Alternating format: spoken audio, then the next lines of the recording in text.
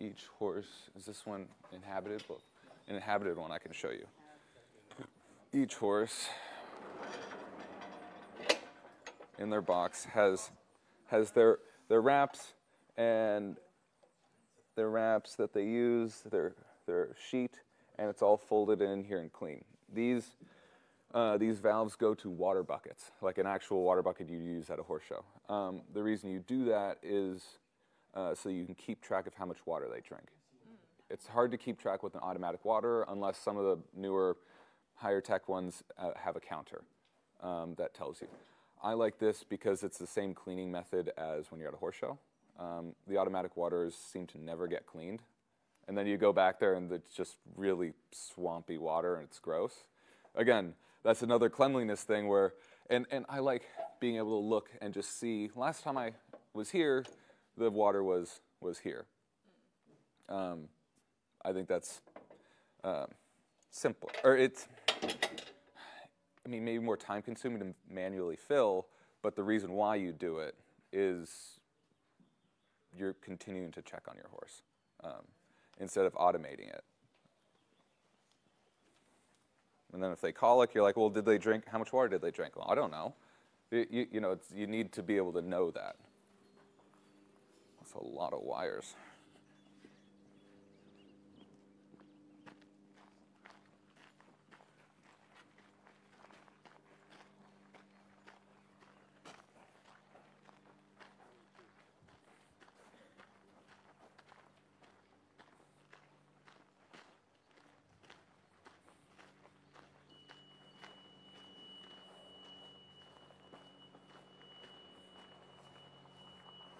Watch the dog poop.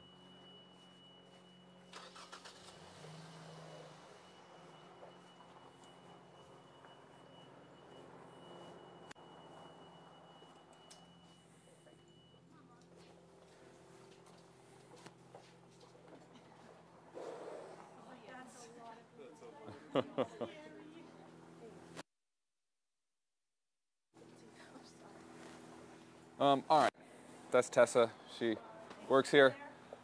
Okay, furthering.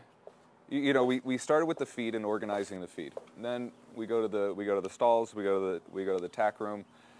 Now let's talk about the cross ties. Again, everything's clean and everything. You'll meet Eric later. One of my favorite sayings that he says: everything has a place and everything's in its place. So two-parted has a place and in its place. We have to stay very organized here so that, again, the right equipment goes to the right horses. You know, your boots are all here, and they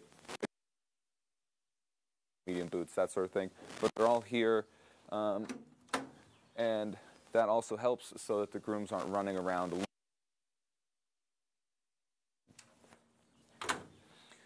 And again, keeping everything clean and organized. Where should we go next? And what? Here. Let's go back to the room.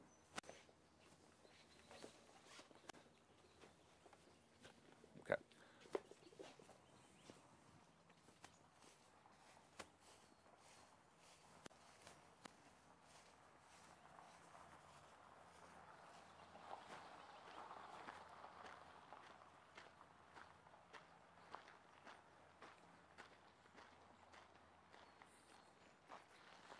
Can we go to the arena?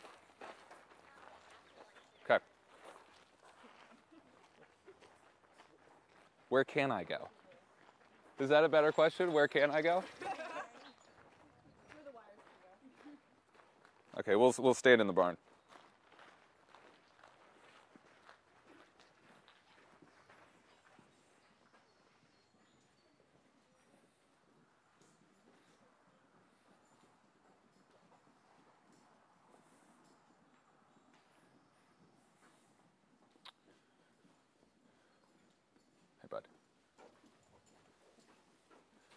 Okay, so I wanted to give you an overview of how the operation works and why it works that way.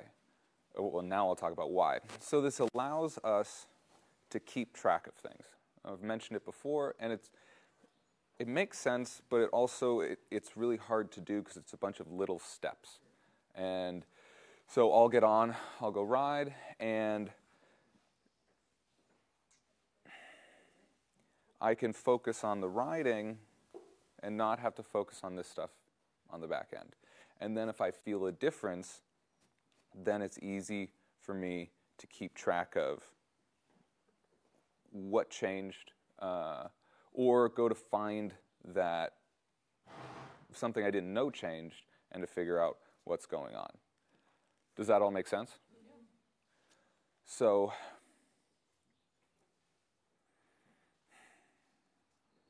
and it's really, do any of you guys, when you play sports, you talk about muscle memory a lot.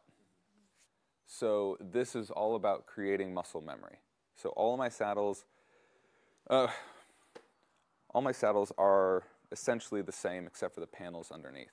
So that when I physically sit in the saddle, it feels the same. The stirrups are the same, the stirrup leathers are the same, the stirrup length is the same. And that's all to create muscle memory so that when I'm riding, I can be more precise. If I change the bit every day, it's hard for me to be precise. If I have one saddle with the seat this way, one saddle with the seat that way, it's hard for me to be precise.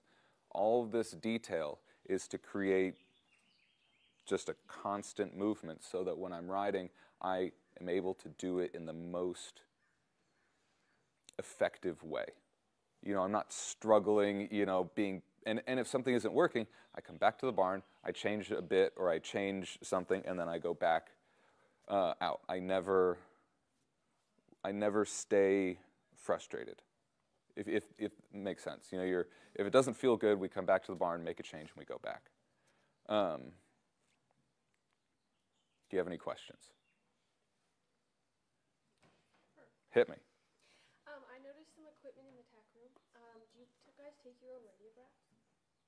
We do. So that is a large expense. It actually saves us money because, you know, paying a vet to take x-rays costs a certain amount of money. And between the barn here and my mom does breeding at another place in Northern California, the number of x-rays we take a year, some basic math, and that machine, which is expensive, pays for itself. And so you're looking, you know, and that's the way we have a lot of our equipment. It's not just that it saves us money, there's also the benefit of it being here. Like if a horse comes out lame one day, we're like, well, A, what changed? And then B, all right, well, if we need to take an x-ray, we just take an x-ray. We don't need to call out. We have, they'll get mad at me if we can't do this, but there's, we do our own PRP, IRAP, and stem cell therapies here. And that was shockingly not that expensive. Like what the vet charges for a lot of these equipment, these pieces of equipment, and the PRP side, they pay for themselves in like 4 treatments. Wow. 4, where a lot of them it takes longer to pay for itself, but you have to take that extra step. I guess my brain does that easily. You know, it's like, so we paid this much for this horse, and I'm complaining about, you know what I mean? Like, if you want to keep moving up, it's those little. You don't need an X-ray machine, absolutely not. Like, and I would never ever say that, but that's why we do it. And when the whole team is on the road, we have another scale that travels with us. That's with me out east. We'll travel with the X-ray machine. We'll travel for the same reason. You know, it allows us to deliver care to our horses faster and more accurately, and to keeping them more consistent. You know, it's very rare that, well, very rare. You're going to meet Philippe later. Almost never do we have a horse come out one day not sound in an area we couldn't have predicted would be their area. You know, like you might have a right knee issue. And so like if the horse comes out lame, we pretty much know, like we would know, like it's a known place of weakness for the horses. That also allows us to work on preventing it. You know, we don't wait for another way. The reason all these things are so controlled is so that we can prevent problems from happening. We have base radiographs on all the horses. You'll meet Philippe, our vet, later. We jog them at least once a month. Now we can do that. He works for us on contract, so we don't call him when we have a problem. It's more of a constant work, so that the idea is we're preventing a problem from becoming a problem. And we'll do a lot of our regenerative treatments before they're really lame, because we don't want them to be, we don't want to wait till they get there. And I think that's really key for us in keeping them consistent is, a lot of times you wait until the horse is actively lame before you call the vet. And a lot of time, and almost always, 99.99% of the time, you could have seen it before that day. And it shows up before that day. So for me, in being able to compete as often as I do, and to keep the horses consistent, we have to check them often. That it's another way that things like the water buckets plays out to the higher levels. You're checking the water often, as we do checking the horses often. And later we'll talk about, when Philippe comes, we'll talk about what we're doing when we're jogging the horses, what we're looking for, and how when I get on a horse, at least a couple times a week, what I'll do is I'll jog them in a straight line on the hard ground while I'm on them, and I'll do circles on the hard ground both directions, basically to check how they're feeling. Instead of just assuming that they feel a certain way, just check to see how they feel, and then we go for a long walk before we ride, or before we start work.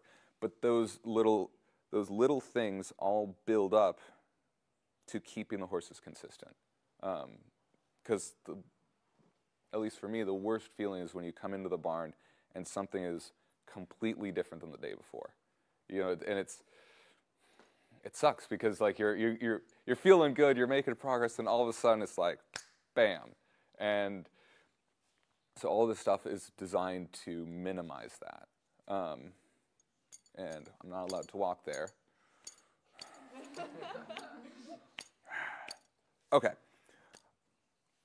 We have a really good case study from last year, and actually the machine just showed up a couple days ago. So we'll see it, but physically, but I can talk about it without. So we were on the road last year, and one of my horses, actually two of them, they're kind of sensitive when they travel.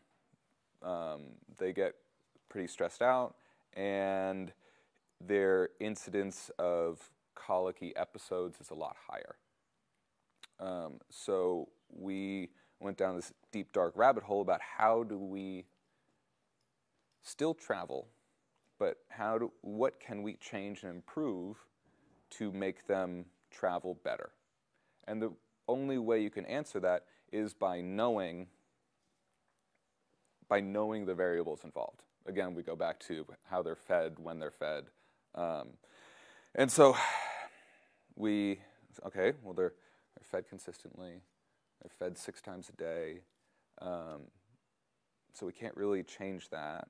That was the first element we looked at. And then we noticed at some places when they had a small stall that increased the stress load. You go to a new place, smaller stall, so okay. Then we double stalled it. Okay, that made it a little bit better, but it didn't solve the problem. Then we noticed that at some places they didn't drink their water as much. So here goes the rabbit hole. Well, we're already starting down it. So then we said, okay, well, we got to put electrolytes in their water. So all the horses do get electrolytes.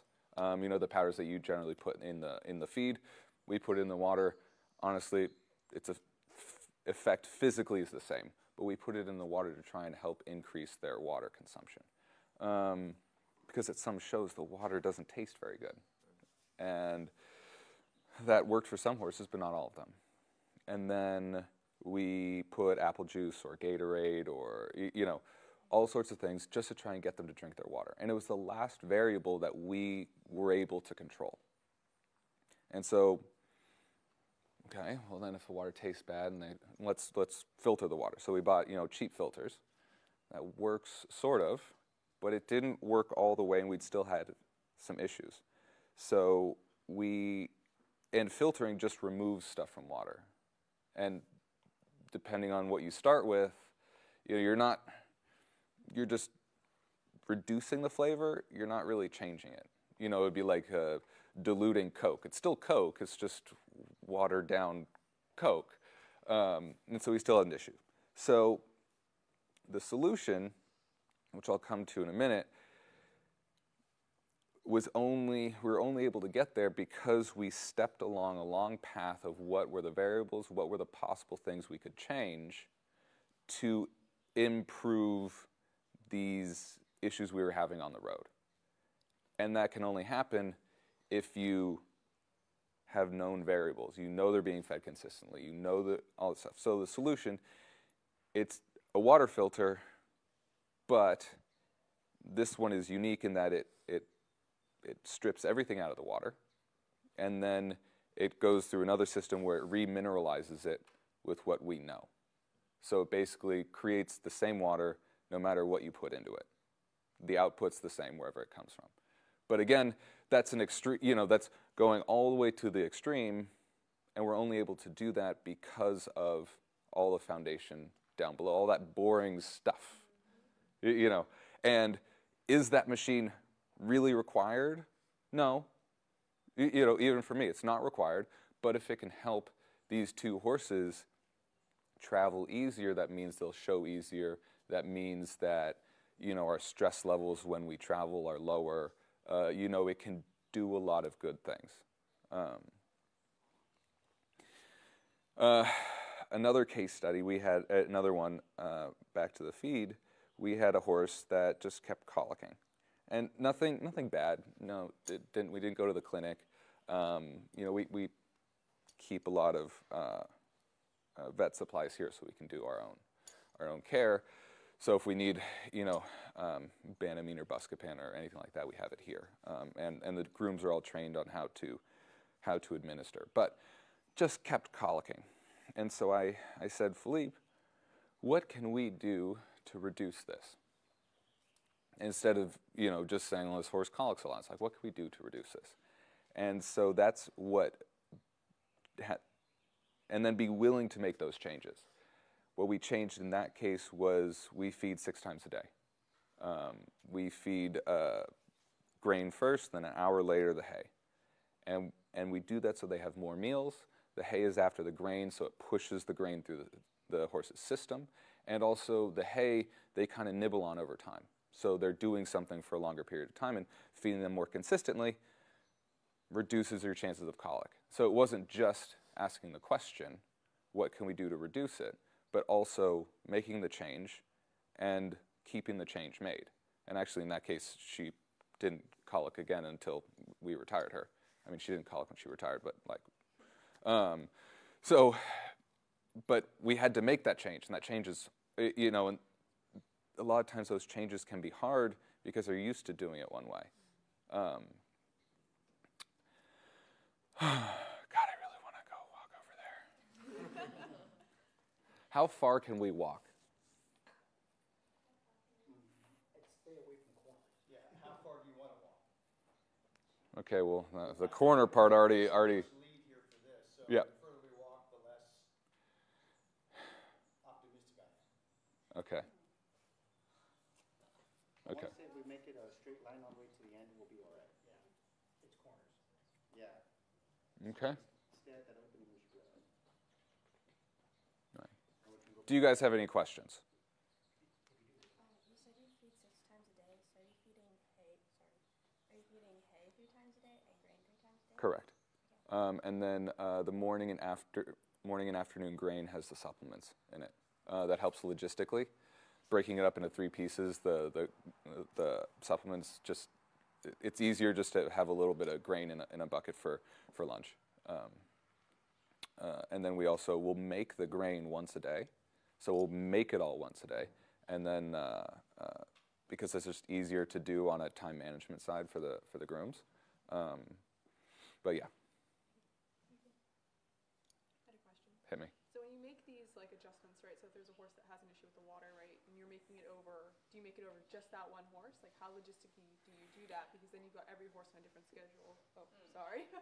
So how do you keep that consistency? I change it for everyone. You change it for everyone, Yeah. so everyone operates on like a semi. Correct. There are some cases where some, it doesn't make sense to change it for all of them, but in like the water case, you make it for everyone. Okay. I'll do, I'll be riding and I'll feel, the horse is not it doesn't feel like they have enough energy, and we'll make feed changes to give them more energy. Or vice versa, we'll make feed changes to give them less energy. And we can do that accurately because talk about the feed a lot, sorry. But like everything like always starts there and then we build back from there. We'll give them a third of a scoop more. And that's a very, very small adjustment, but that's an adjustment we're able to do because of our scoop, and we don't want to feed them too much more. We don't want to make them fat. Or if we're giving them more energy, we might not just feed them more, we might reduce one element of their feed and increase another. So we have 4 different feed grains that we feed, and then we can play with the amounts of them because some are hotter than others, meaning giving them more energy than others. So we can kind of, we can tune it that way. Yeah. Gil, you could go, Gil. Oh, yeah. Let's walk straight so that he can.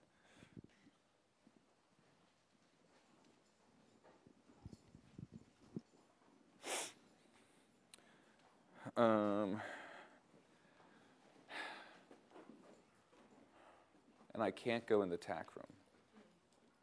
Let me get a saddle. I'm going to go grab a saddle and we'll.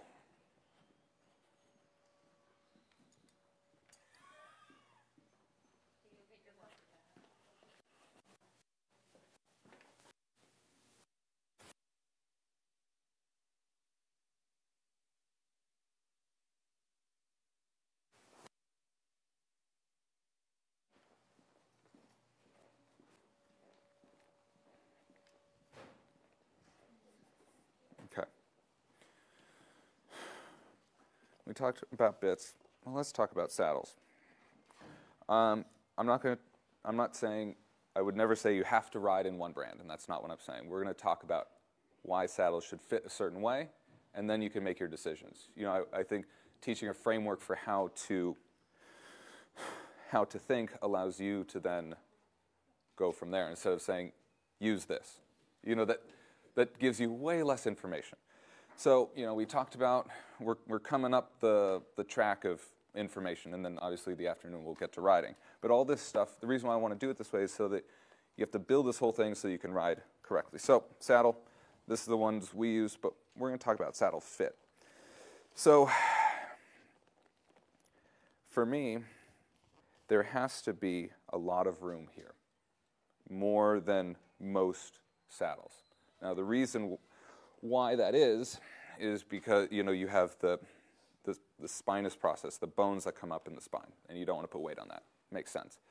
But on the left and right side is a bunch of fascia. Fascia are kind of like, it's what attaches the muscles to the bones. And you also don't want to put weight on that. And so you have to have saddles that are wider than most. And then also, for me, the panel should be bigger. You can see how big these panels are.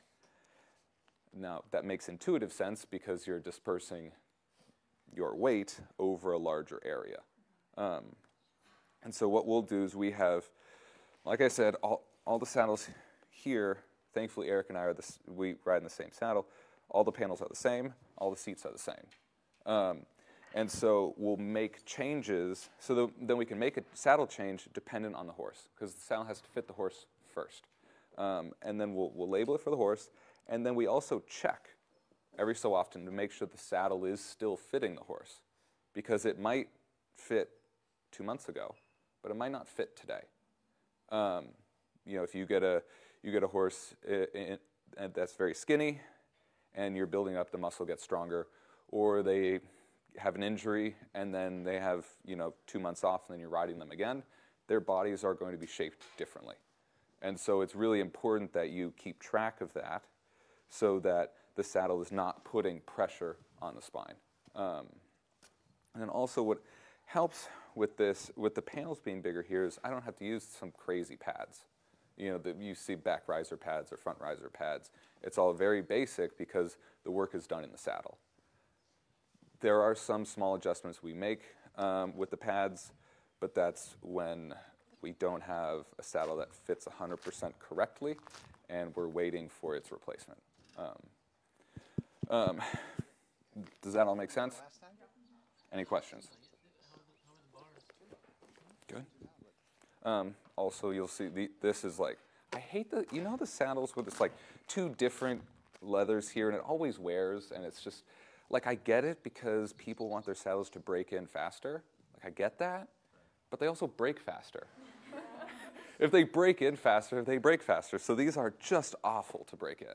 Like, the seats are, it feels like you're sitting on wood, and the panels, your leg is swinging all over the place. But once they're broken in, they last, you know, they last for forever, and I think that's much better value for the money you spend, you know. Yeah. Do you ever get custom saddles for specific horses? Yes. You do? Yeah. Just repeat that question. Oh. Since you have a mic. Do you ever have specific saddles built for specific horses? Yeah, so the saddle doesn't fit. If I don't have a saddle that fits a horse, we'll get one fit for that horse. But instead of thinking it so much as this one's custom made for this horse, this saddle's designed to fit this type of back. Right. And so if you have another horse with a similar back type, then it's for that type of horse. And I think it's easier to think of it that way. And then also, even if it's custom fit for your horse, when it shows up, you got to check. Right. You know, we've had plenty of them come and they don't fit. Or they fit right out of the gate and then they stop fitting. Because also saddles wear. So over time, you know, there's a piece of metal here and then there's wood in the tree. Over time, A, the padding can get more squishy, and B, the tree can move over time. And so it might have fit perfectly in the beginning, but because the saddle changed, and assuming the horse stayed the same, the saddle no longer fits. And that some brands are tougher than others, but they all move over time. And it doesn't mean your saddle doesn't fit, it just means it doesn't fit anymore. And you know, it's important to have a good relationship with your saddler so that you can trade in the saddle and get a new one. Yeah, I hate when you see people with these huge pads on their horses. Also from a riding side, I want it to feel the same for me. The reason why that's so important is so that when I sit in the saddle, first it fits the horse, of course, rhyming there, but also when I sit in the saddle, I feel good, I'm not 6 miles away from them, and I can actually do my job. And yeah. And then we do the same with our bridles. Let me grab a bridle. Oh, God damn it.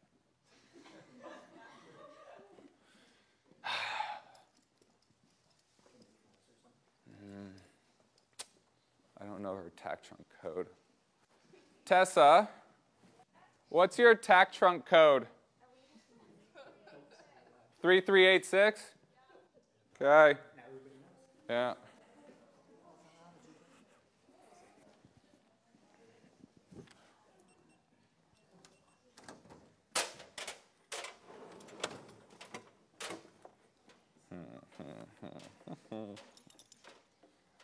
No, we shouldn't do a double bridle. We should just do a regular bridle. Why don't you just have... Yeah, that'll... No, fucking... That won't work.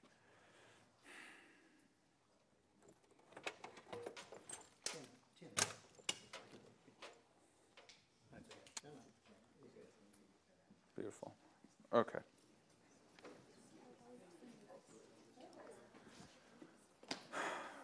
All right, these things took a while to make. So we couldn't find bridles that we liked. And again, this is going over things that you guys know, but for us, we were like, we need to change it because it would help us out. So we're moving on from the saddles to the bridles. So to the point, you see, we ride in flat leather reins. Because if you need that much grip while you're flatting, there's a deeper problem. The solution to the problem isn't change your reins. Or I need more grippy reins. It's the flat work itself in the bit. So there's no need for more grip than a flat leather rein. Also, they last forever. They're cheaper and they last forever. You know, it's like those little things that, like, I've never had to replace a flat leather rein because they wore out. Actually, I've never had to replace any of them because I haven't broken any of them yet. They last forever, and that's good. You know, I hate sticky rubber. I hate when it wears. It's just gross. Like, we all know that feeling, and so it's a simple solution. Then next, we had these bridles made, and one of the big things we wanted to change is, you know, you have your bridle, and you're tightening the noseband, and one more is too tight, and one less is not tight enough. I think we've all struggled with that. The thing that's crazy is the solution is so easy. Just punch the holes closer together. Like, if you see how close those are punched, you know, they're all punched close together. And we do that on the whole thing. Even your cheek pieces are all punched close together. So when you're doing your bit height adjustment, you know, you're not running into that, because that's the worst, is when you're not having it at the right place. And that's a detail that we found, that we said we have to have them made. And then having them made, sure, it was expensive, but we haven't broken, leather's much better than other ones, and we haven't broken them. You know, they last for a long time, but it's taking that step in to figure out what bridle allows me to do the work that I want, allows me to adjust it the way that I want, lasts, and also allows for comfort in the horse. We put the strap above. And that also, it keeps the bit in the same place. You know, the bridles, when the crown piece goes, goes underneath, you put the bridle on, it's all wonky. And then every time you put the bridle on, you have to, like, rejigger it. It's much nicer when it just stays in place. You know, but again, that's thinking about all these little steps that make the process of getting ready to go ride and riding easier. Then we had double bridles made and some other stuff. It's fun. And then, of course, we do use rubber reins when we show, but I don't like riding them on the flat for the reasons I noted. Also, the reason why these are as thick as they are. Have you guys ever ridden in two reins? Okay. The second rein is generally very small, correct? It is impossible to hold. And so to hold, what you then start doing is you start clenching your fist. But you can't ride accurately with a fist clenched. So these are designed to be a certain width, so they're the same as the rubber rein, so you can they sit in your hand. And that helps, again, that's a little detail to help your feel. And I'll change my reins depending on what I want. If I don't want to change the bit, I'll actually change reins. I'll go to a thinner rein. I have thicker rubber reins. I have thinner rubber reins. So I can change, and especially when you do use two reins, the relationship between the two reins changes how the bit operates, or how you operate the bit. And so you could make a bit very different depending on the reins you use. And in our show backpack, we always have the full, like, set, if you will. So if I don't like what I'm feeling, then we change the reins. Does that make sense? Any questions? Also, look at the bridle. Is that dirty? No, not at all. This gets used every single day, and we've probably had this one for about 8 years. And these are expensive. Keep them clean so that the money you spent lasts. And you know, the same, I don't know when the last time this was used, but they get put away clean. Because again, we all know it, saddles are expensive. So it takes a little extra step, or it takes a little extra time. We can actually talk about tack cleaning later. But they don't want me to go to the cross ties. We'll talk about that later. But yeah, so yeah, any questions? I have a question about. Hang on, 1 second. I have a question going back to the saddle. What is it mare or why do you ride in those saddles? Yes, that is a good question. Because I believe John French also rides in those saddles. Yes, so the reason we ride in, so we all know that saddle seats are different. So, I mean, the most basic stuff, I like how they fit the horses. That's the first thing. But not even a fantastic saddle won't fit every horse. I think we all inherently know that. But, so first, when they fit, I like how they fit the horses. Two, they last. You know, I like the leather and the construction. I can't remember the last time we've worn through a saddle. I think we've only worn through one saddle. And then the final reason is how it feels for me, the rider. So we have to get through those steps. So you probably all have a preference of seat, or you've heard of, you've tried different saddles and say, I don't really like this seat, I like this seat or that seat. For me, I like this seat. Take a step back. You're used to talking about seats in shallow or deep, but that's not the whole story. It's the physical shape of it. It's not just shallow or deep. These saddles, the way the seat is designed, it's more of a V shape instead of a U. So it's a mid to deep seat, but it doesn't ride like one. Also, the V puts you in one place. So when you sit in the saddle, your butt hits one place and it stays there. If you don't like that place, then oof. But you don't in these. I don't move forward or back. You're kind of planted in one place, and that helps with muscle memory. Helps for me. I just like that feeling. Also, the seat is wide in this direction, so I don't feel. Some of the shallower seats, it's a bit like sitting on a 2x4, and it's just not really that fun. I just don't want to do that all day. Now, sure, if you tack walk a horse in one of these for like 45 minutes to an hour, your butt's going to be sore. They're not Western saddles, but they're a lot more comfortable for me than the ones that are in this direction, very rolled. Pushing on parts that I don't want to push on. But the big reason is that V shape that I talked about, and feeling like you're always going to hit one place. And if you move your seat into a different place, it feels wrong. And I like that there's like a right answer. Yeah. Is there another one? You answered my question about the seat depth. Oh, perfect. Yeah, let me put these away now.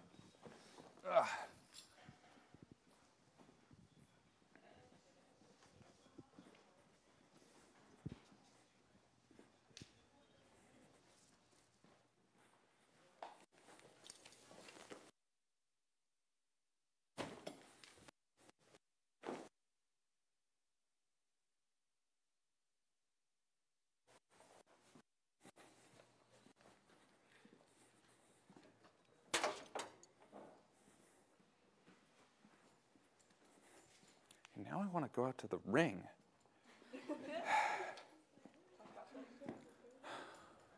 God, there's stuff I need to talk about at the ring before we start riding. Is there anything you guys want to see before? Huh? Huh? The ring. God, Brooke.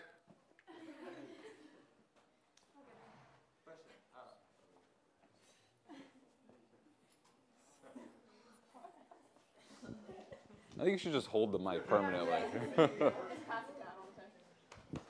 Besides riding, do you do any personal workouts or any? Yes, I do. So I do run, but that's more. It's not so much.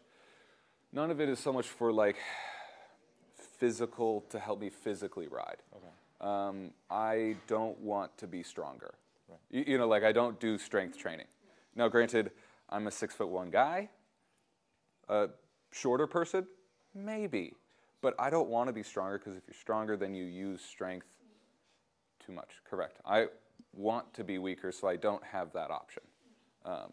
Sometimes it's better to not have the option than to have control over that option. But I do balance training a lot, and I work do it over Zoom with a Norwegian lady. But basically, the idea is.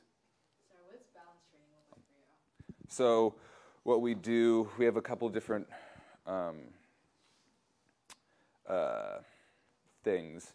One's a very long mat that's about yay thick and very squishy, and so it makes it harder to do stuff.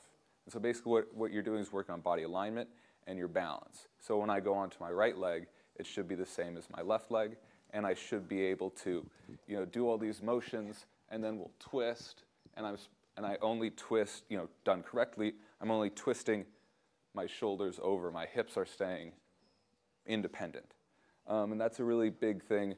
We can play a little bit at lunch, but the reason why I do that is being aligned is important. You know, putting weight correctly in both left and right sides so that you can turn left and right better.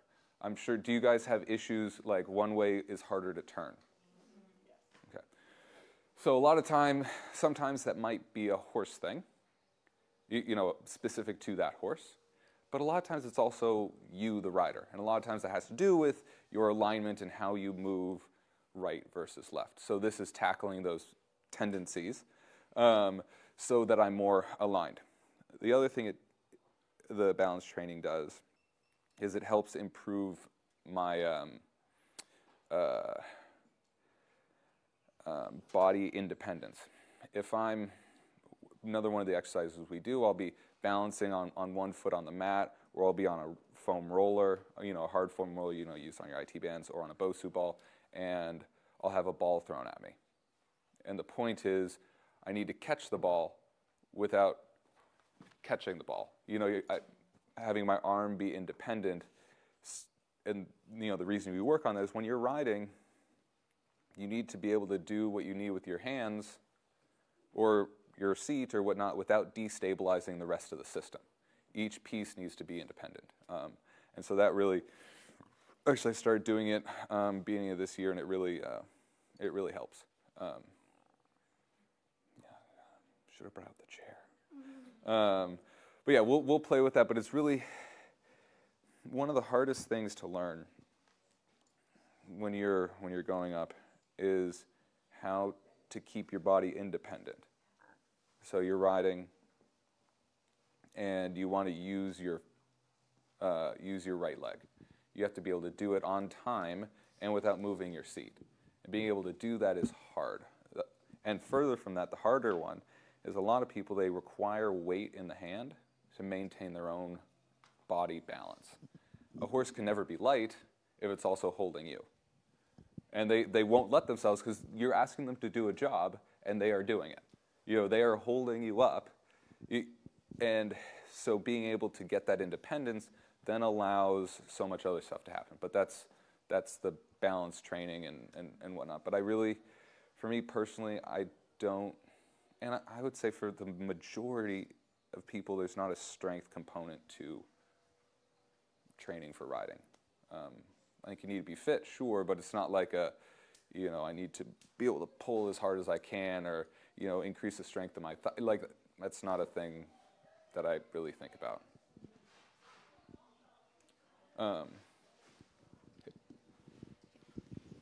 Do you use any therapies on your horses? For example, like the beamer or acupuncture?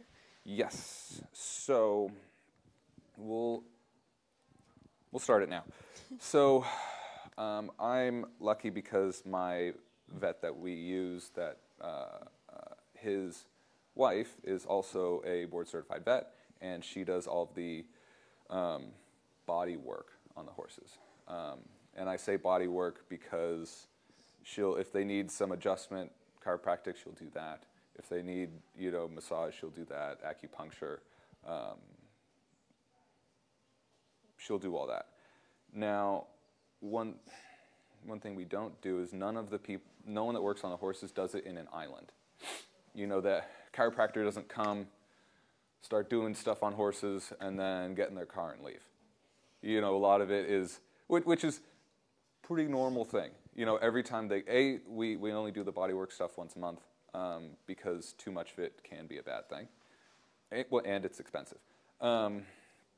And also after the work was done, we get a report on each horse, what was felt, what was done, if sometimes they need a day off after, so we know that and we get that report that same day so that we can adjust the horse's schedule for the next day. I will also go to her, Kate, she might be here today, and say, hey, can you look at this horse and tell me what you think? And a lot of times I'll do that because the feeling I have is different. And so without giving her what I'm feeling, I say, what do you see? And she, you know, she's worked on the horses for however long we've had them, so she knows the horses well and can look that way. As for therapies, we do use a lot of therapies. We use a thing called an FES, stands for functional electrostimulation. Ultrasound, therapeutic ultrasound, not obviously an imaging one is for imaging. Those are the two big ones, really. We obviously ice. We don't use a beamer or any magnetic therapy. I don't think they work. Did a video on them. I also don't think vibrating plates work. So we don't use those. But really the ultrasound and the FES, we can do pretty much everything we need. We do have some, have you seen those like smaller vibrating, the handheld vibrator things? We do use that sometimes on for some very specific stuff. And we're always very specific. We're using the FES on this horse for this reason. And you can change, FES I like because you can change how you use it to do different things, from relaxing muscle to strengthening it. But yeah, those are the big ones. So Karl, we're going to take a 15-minute break if you don't mind, and then move to the cross ties so we can reset the camera. Okay. So Karl just says that.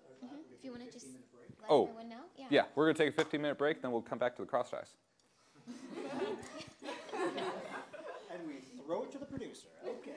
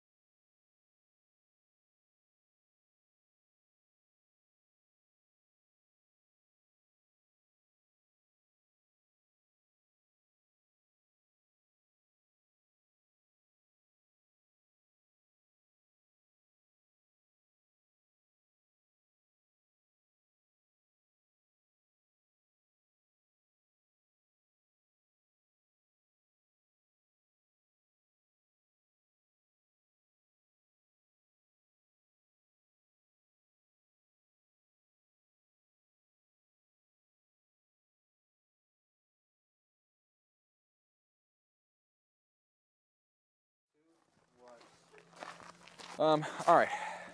One of my biggest pet peeves is when I see people with dirty tack. And even if you're not the one who cleans your tack, you still own it. And it's your, it's still value, you own it, so it should be taken care of well. And I can't have you guys here without doing this, because it's just, tack is really easy to clean. It's really easy, and it doesn't take that much time, but doing it right is important. So we use glycerin soap here. This is the Steuben brand, or you can use the, the bar glycerin. It's whichever you want. The big thing that most people, why they don't use glycerin soap, is they say, oh, it builds up on the leather. Sure, if you just keep applying it, it will build up. It's like if you just put on lotion but never took a shower. Like that you would never do that. So we'll do this before we go to the ring, and then this is gonna be fun. We literally will just, there's no soap on this, and we will rub down the whole bridle, because water is great at getting rid of a lot of that stuff. And then after that, we will apply a little bit of the soap to the sponge with, this is the sponge I like. It's important to rub everything off first, because there's stuff that was on it, both the glycerin soap that you applied and, soap and all that. So we literally, just with water, will clean the whole bridle. And then we'll come with glycerin soap with a little bit on a very dry towel so it doesn't bubble. Because if you've used it ever, you know that it bubbles quite a lot. And we, again, will rub down the whole bridle. Very simple, but done correctly, the bridles last forever. The other thing the other product here is a leather conditioner. Leather conditioner is literally just wax and oil. Just like you would oil your tack, it's just wax and oil. People in general make their equipment too soft. And so, meaning they use too much oil or too often. We will only ever do it if it looks like it needs it. We don't have any schedule like that. If you soften it too much, you're weakening it. And then it's more prone to breaking. Also, in a bridle, you don't need it to be very supple. Except for the reins, which you're holding in your hand, there's not any big folding, like a catcher's mitt. There's a lot, baseball mitt, there's a lot of movement. In a bridle, there isn't. So you don't need it to be super soft. And same with the saddle. Have you ever seen a person's leg flap of their saddle like move back behind them? That obviously doesn't help when you're riding. You then have a panel out of place, and it makes riding harder. And people get so over the top about what products they use or don't use, but really, it's just, for me, it's just water. It's so that's why I had to say something, because it's so simple, yet and it protects your investment. If you're going to spend money on a bridle, it should last. And especially if you have good leather, then it basically won't break. I had to do that. I couldn't not do it, because I just see it wrong so much, and I hate it. I think we should go to the ring, because after lunch we're going to do some more stuff in the ring. So there's some preparatory things that we should maybe do first. So let's walk to the ring.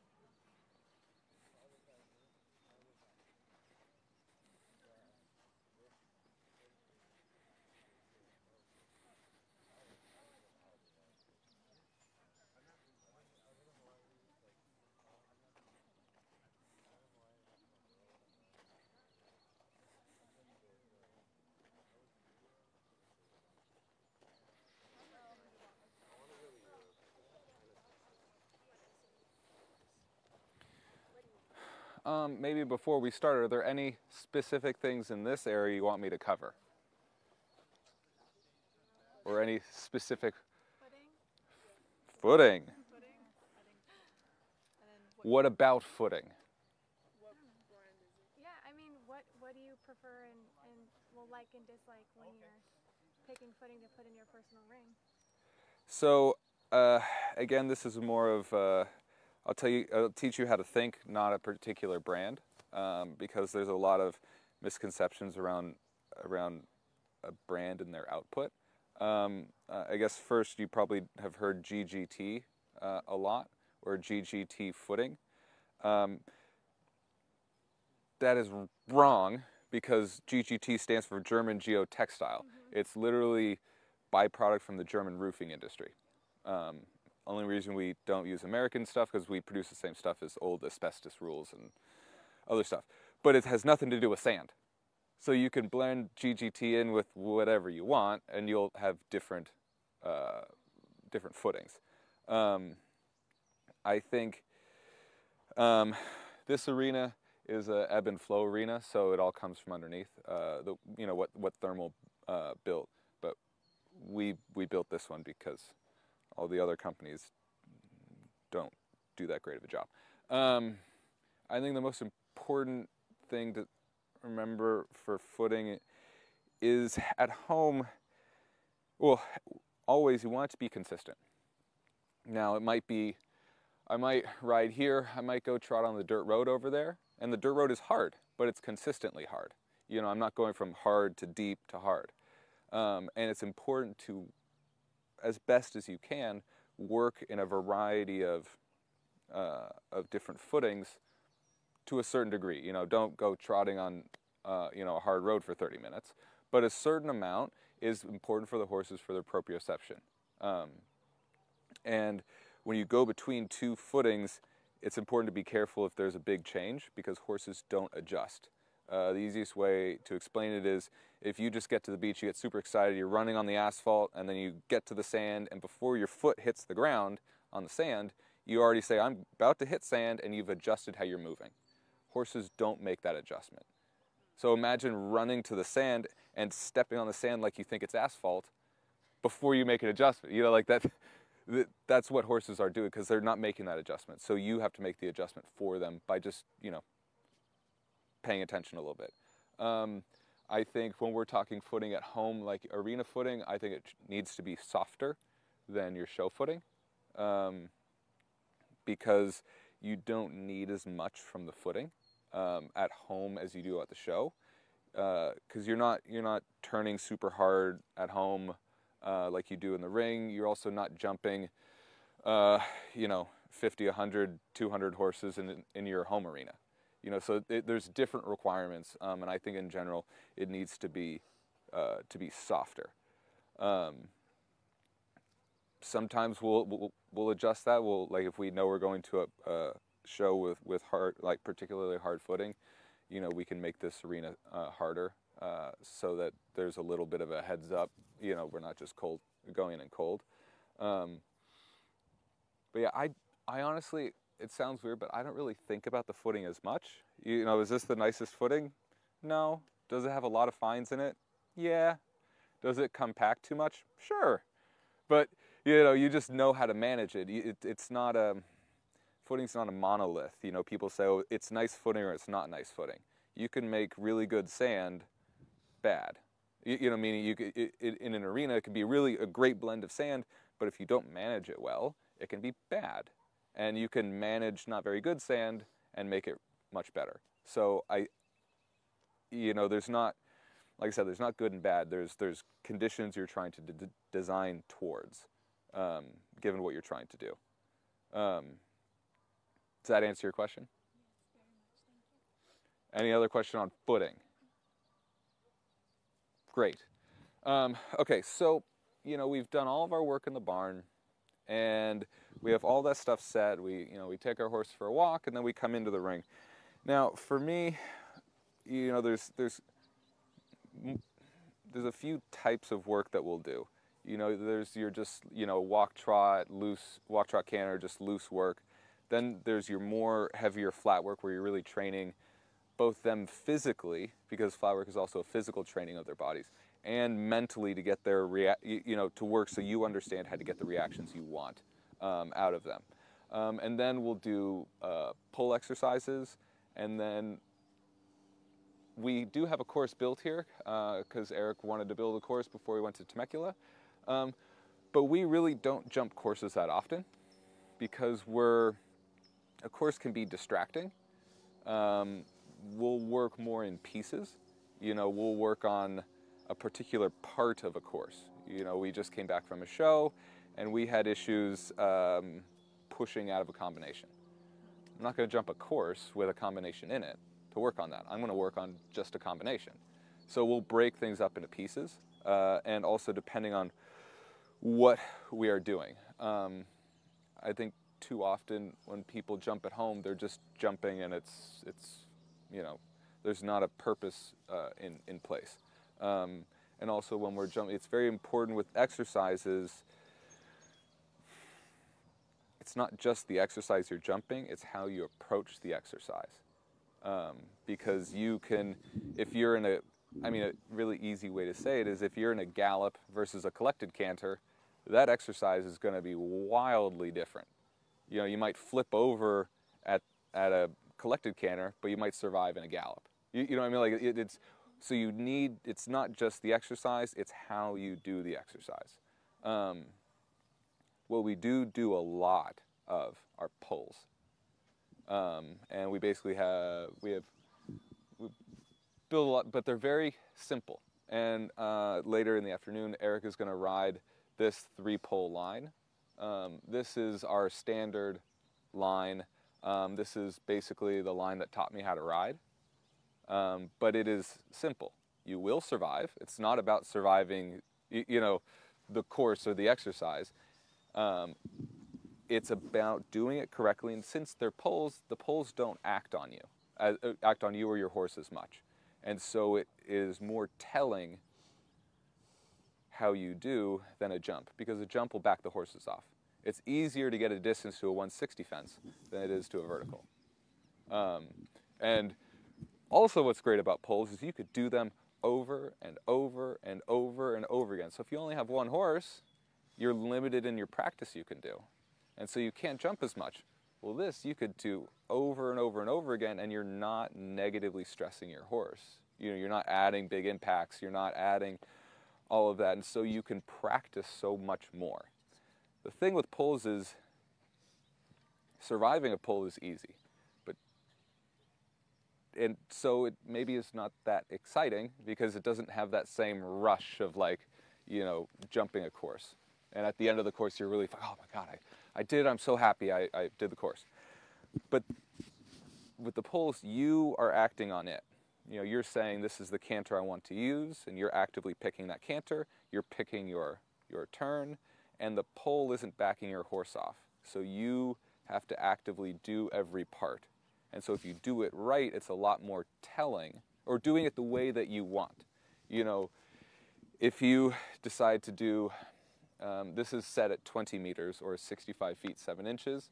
And that's we set it that way every time because it's a standard. We don't, like a ruler is 12 inches. It's always 12 inches. This line is always the same, regardless of the horse we're doing. But you have to work the exercise intentionally. You have to say, I want to do 7 strides. Before you approach it, you have your canter for 7. You just go over the pole and you keep cantering. And from when you make your turn to the very end, your canter is the same. You're maintaining that same canter.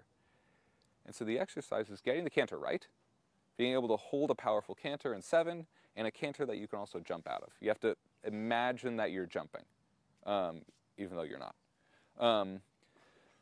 So what I think would be fun is maybe we walk it.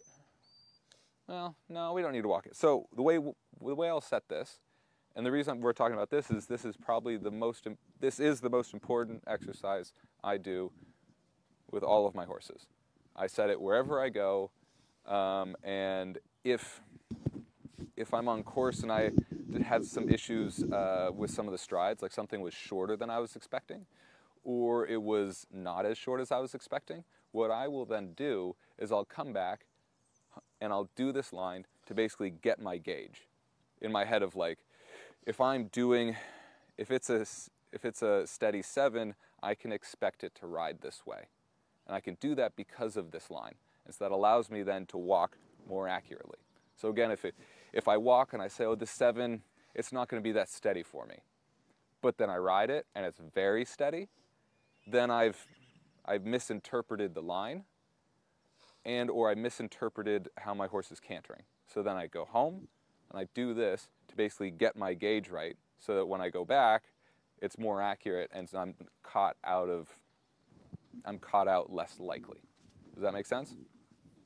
Any questions on that? Great. So when we walk, what we'll do, when I set this, I will walk with my feet because that also is a gauge for me to test if I'm walking with the right step.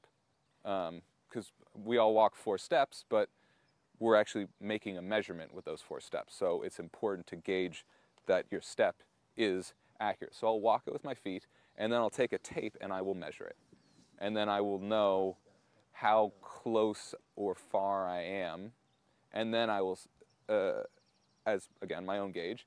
And then I will, with the measurement, I will then move it to the correct measurement, and then I will walk it again.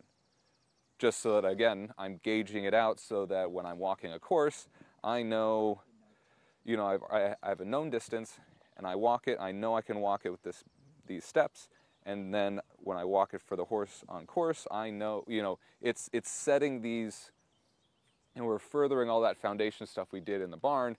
You're setting all these things so that when it comes time to show, because that's what we're here doing, you have all these pieces in place so you can basically just play. Play, I mean like press play, not like have fun play. It is fun. It's fun when you're prepared. Okay, so I think we'll talk about how this line is used. So first off, it's used in a consistent manner. You're doing 7 and 7, 6 and 6, 5 and 5, and the goal is to do that while keeping your horse engaged and in a frame. And a frame is not a physical thing. People think a frame is, getting the horse's head bent. A frame is, for me, a frame and a connected horse are essentially, could be used interchangeably. And you want to keep your horse connected and not strung out like this. It's very hard to jump a whole course smoothly and with the right strides if the canter's like this. So it's keeping everything armed and engaged in doing 7 and 7, 6 and 6, 5 and 5. Now some horses with a bigger stride, the 7 and 7 will be harder. With some horses with smaller strides, the 5 and 5 will be harder than the 7 and 7. But you never change the exercise because the strides on course don't, once you could do that smoothly, then we start to change. So we will do 6 and 7, 5 and 6, and at the very end, 5 and 7. And the goal there is, again, the canter you pick doesn't change when you approach the pole. You do 6 strides, and the goal is to make that addition quickly and smoothly without, in an ideal world, now I know physically this is impossible, but it's important to visualize, to make the shortening happen to do 7, shortening the steps, but not slowing down. So basically you're taking that same energy that is in 6, and you're basically elevating that energy. You're redirecting it upwards. And the reason why that's important is you need that energy in a tight line to then jump the fence that you're about to approach. If you just slow down, you're losing power, and then you got a big oxer there, you don't have enough energy to jump it. So it's not about just physically doing 6 and 7. It's about doing 6 and 7 the right way and in a way that will yield the best chances of you jumping clear. We don't do the exercise the other way where we start 7 to 6 or we, where we leave out, we go, 6 to 5 or any of that. We don't do it that way because You almost never see that on course, and it can teach, you know, we just don't do it. There's not really a use for it. And we will do this back and forth, over and over and over again. Because it is the gauge, and I would rather, if I had a choice, I would rather have 4 poles than be able to jump before I went to a show of any height, because it's so much more helpful for me to do poles than it is to jump. And jumping is only to work on a tweak of how a horse jumps, not the rideability. You've already done the rideability here. And so you're just tweaking, you know, how a horse jumps one particular exercise. Example would be in the 3-star Grand Prix in Thermal Week 2 that I did. I had a rail with one of my mares. It was B of a double. And it's great what she does. She jumps into the combinations and she really drives through the combination. But she did too much and we had B down. So then my work after that was to jump a combination to try and work on her not pushing too hard through it. I'm working on an individual exercise based off of what happened at the last show. I'm not just jumping willy-nilly. You know, everything is intentional. I mean, you could see from the barn to here, everything is intentional. And then before, you know, if I feel I don't really do this because there's not that much time in between when I show generally, but if I feel like we need some more jumping, what we'll do is I'll jump smaller. You know, I'll jump 1.10 meters, but I'll, you know, just so the horse get it, because it also helps physically for the horses to jump instead of just cold cocking straight into the show. But that is more of a physical work than a training. Any questions? I gotta wait.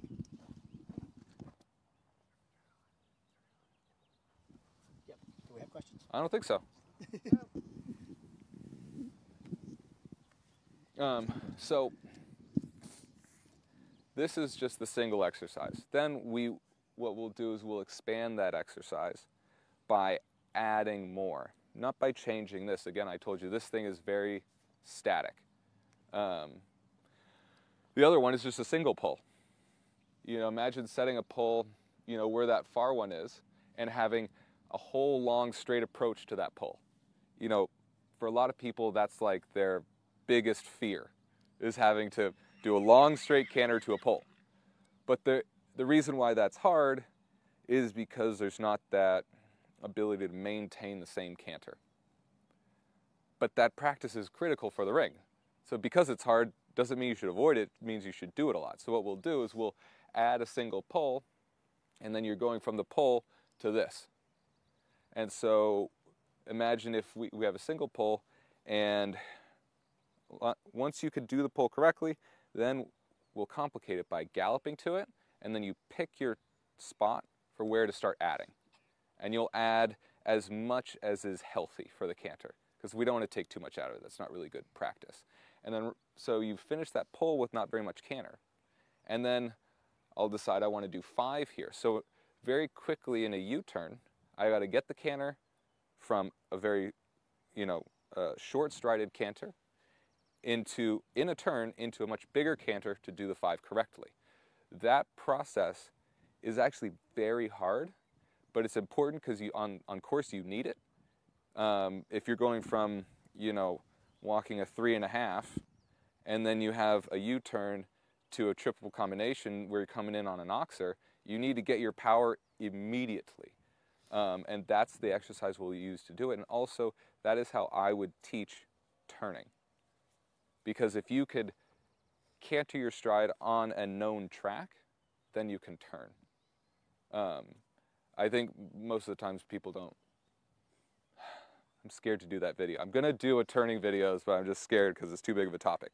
But I think people too often, they try to turn by force.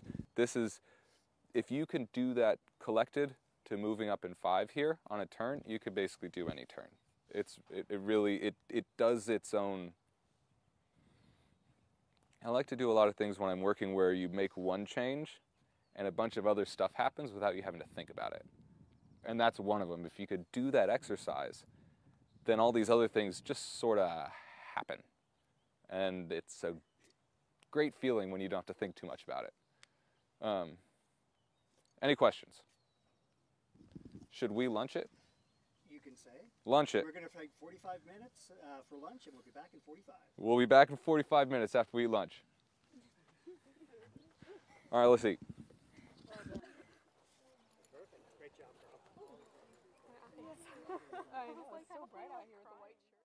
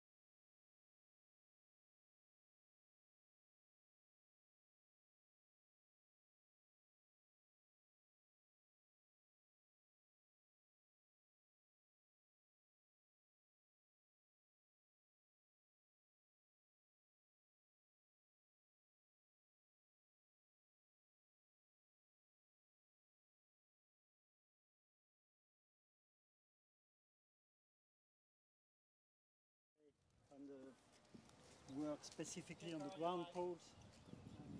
So we have a bit how to train our horses, make them more rideable over the fences.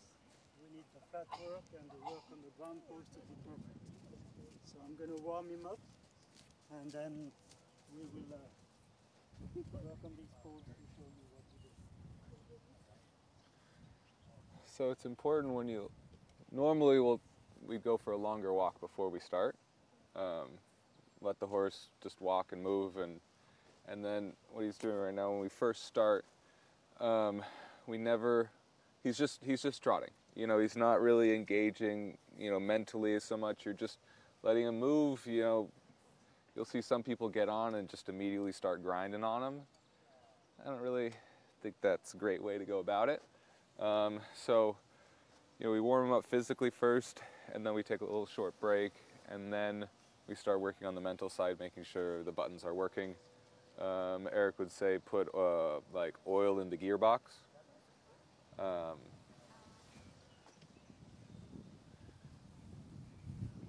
You know, it's like if you come out of the, you know, you just got up and you need time to warm up and get ready to work.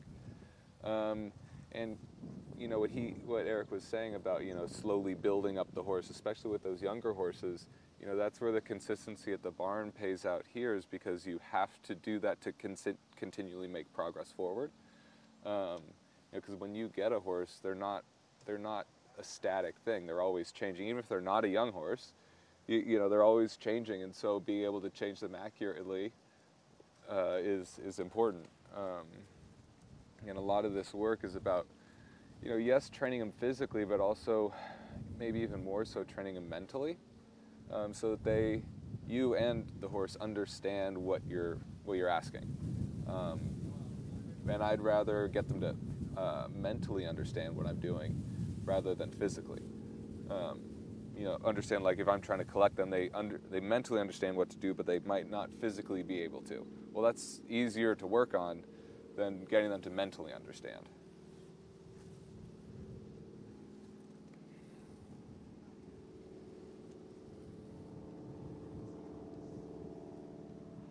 And you see, there's not like a huge bend in his neck, you know, but he's present, he's engaged, but he's not like, you know, we're not grinding. He plays a little bit, but, you know, who cares?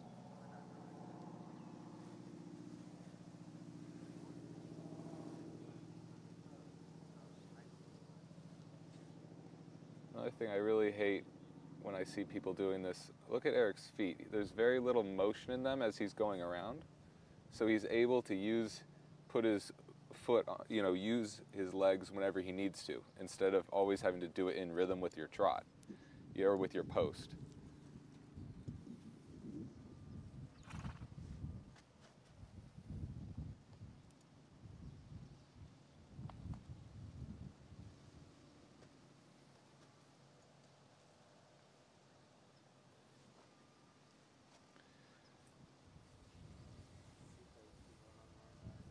Huh?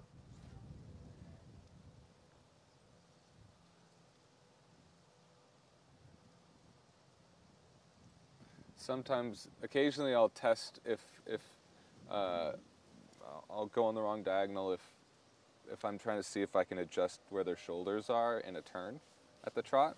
If they lean out or lean in, you can adjust that a little bit, but it's more of a tester than like a habit. And it's really important because all this is, you know, all this stuff is carrying over to the goal that you're doing. You know, Eric is there and he's riding and he's working with the horse, but he's not grinding, and B, he's not doing nothing. He's, you know, engaging with the horse and, you know, actively being there. You can see he's not just going around the perimeter of the ring. You know, he's doing exercises, he's changing things up, he's keeping it active for the horse, and in so doing, he's also getting it. There's also, you know, training elements to it, and then there's also preparatory things for the, you know, the flat work to come, or the poles, or if you're jumping, you know, all those things. You know, like we were saying earlier, you don't need to jump to learn to jump. And also when a horse is moving, well and light like this, they're much healthier. Their movements are not only are their movements healthier, but physically they'll be healthier. They'll be healthier and stronger. So, you're dealing with fewer physical issues, and then you can get an even stronger horse because you are dealing with fewer physical issues. Is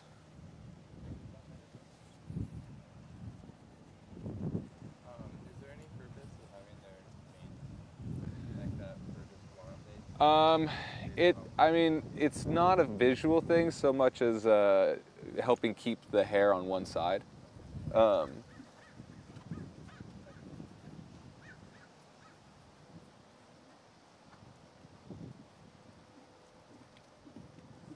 scared of you. He's like, he's a man.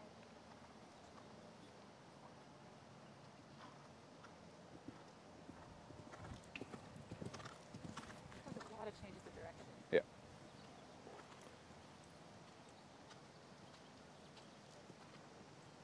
And the way we're talking about connection in a horse, what we really mean is almost picture like an infinity sign laid on its side. Well, that's how you normally do an infinity sign. So basically, what you're asking for is the hind end to come under the horse, pushing the front end up, and you're picking up the canter. It's an upward movement instead of a speed movement. So the hind end comes over, pushing the withers up, the withers come back down, and the whole cycle turns back. And that's when you're moving. When a horse is connected, that's more how they're moving. When they're inverted or they're not connected, it's more of just it's a flatter movement. But again, if we're working on trying to teach them how to jump, we need elements of jumping are in the flat work as well.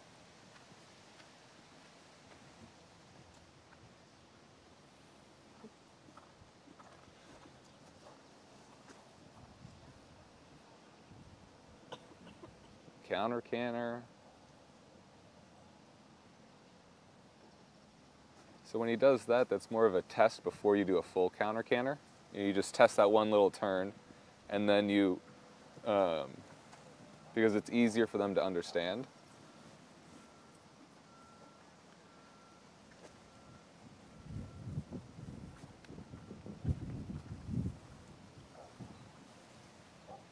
And when he's collecting there, that collection got a little bit out of sorts there, but he wants the horse to come under themselves even more, to shorten the canter, but he doesn't want to. Eric's not doing the work for the horse. You don't see him like leaning back and really leaning into it. It's not so much of a physical work as it is, the horse is understanding what he's asking, and Eric is not asking beyond what the horse is capable of.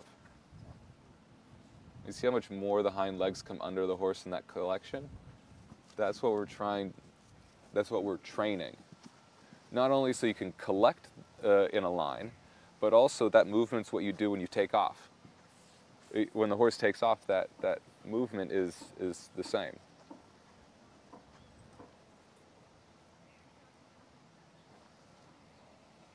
And you also see he works at a bit of a faster pace than you're used to. He doesn't so much. Eric's not one that holds really at that more collected canter. That slower canter. He'll do the collection and then he'll go back, which is more akin to what you do when you're on course. I think there is some strengthening elements that are good to hold a slow, but it's not an idle. There's not that weird idle that you're sitting at. When he does that, you see how much the hind end curves under, and it's a stepping motion instead of a stabbing motion. He's doing this instead of this.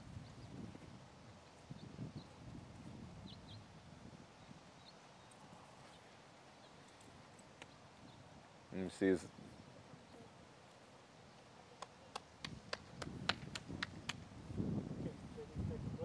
Yep. And it's all about understanding. He's backing up, but he saw a loop in the reins because the horse is knowing what he's asking. He's not being forced to do it.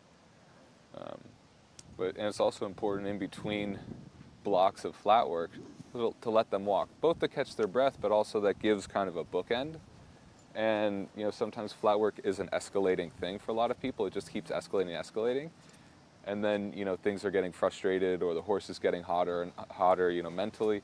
And if you give them a chance, things can take a deep breath and calm down. So with a horse that's a bit hot or a horse that's a bit dull, does he always start off with that kind of forward pace, even if they're naturally a bit hotter? Is that kind of what he tends to like to do? Well, you don't want the horse to be running away from you. So, you're trying to get the horse to hold their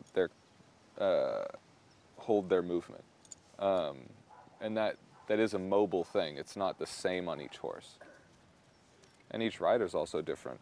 A lot of times I'll work a little bit more in a collected, like a sitting trot. Maybe,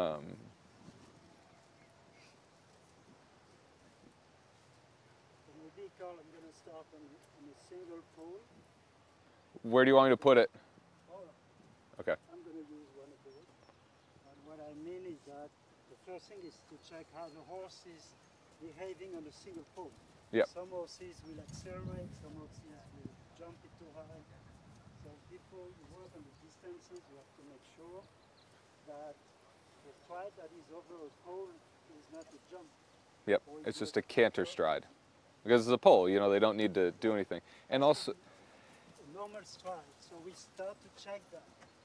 and you'll see people, like a horse will rush the fence. They'll bolt at the fence, and the person will pull to maintain the distance, and then they'll halt after the fence. Well, you've already waited till after the event to work on it.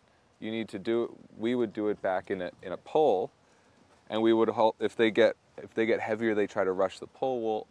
We'll let them lean into it and basically halt themselves before the fence, which is where the action is. And like you said, he wants to make sure that the pull, that we're going to do the pull correctly, so that then the more complicated stuff can happen. Instead of having to work on the stride while trying to contain the pull, it just makes everything. You got to build it one step at a time.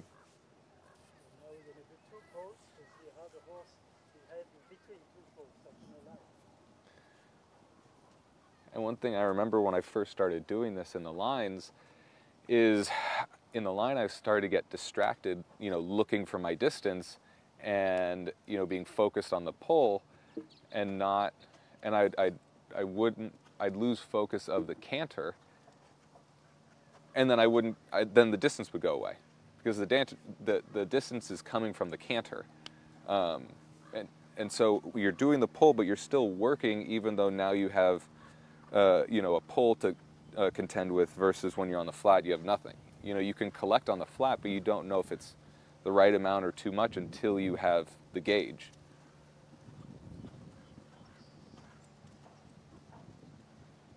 And that's a pretty neutral canter. It's not very engaged or powerful. It's just there, and it's connected, but there's not that much power there. He could put in and will put in a lot more power, but still be doing 6 strides. But you have to build it from one step at a time. You can't just come right out the gate and do it immediately. You have to do each step, and they feed each other. You can also see how light the horse is in his hand, and how consistent the canter is. He's not going forward and coming back. The canter is staying the same, because he's working on maintaining that canter the whole way. It's not, the canter is what brings that distance. And so if you lose that canter, you could still maybe get to your distance, but it's a lot rougher and less smooth. The next step, when you get that, is to see the different canter, how it's going to work. So I did 6 and 6 in the line. Then I need to be able to determine what canter I need to set the 6 in the line. 6 and 6. Now I'm going to work on 5 and 5. So obviously I need a bigger canter, which doesn't mean a faster canter. I'm going to use a bigger stride, more range on the horse, and see if the control and balance is still the same on the bigger canter. Yep. Because you need it to be the same on course. If you do a jump off and you have no control, no ability to canter, then you can't make it around the course. So we're training these things in a much more simple manner. We're not jumping a jump off course at home. The stride is staying underneath him and is moving in, you know, that infinity sign. The canter stays the same. He's doing 5, not 6, but you could see there's not much that looks different. And that's the goal, and that's how on course things are smooth. Because in the bigger canter, he's not trying to run away.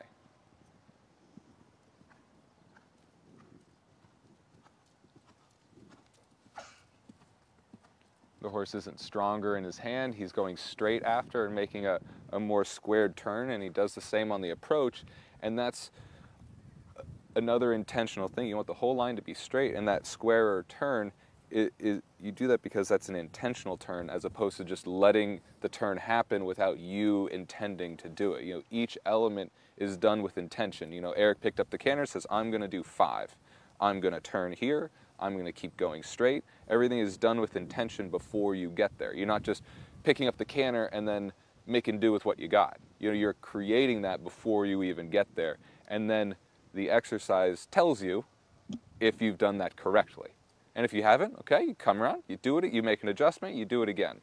But that's what it's indicating to you if you are doing your job correctly or the job that you intended to do. Like I said, be able to always know what canter you're in. Like if you're driving a car with a manual gearbox, you get to know what gear you're driving in.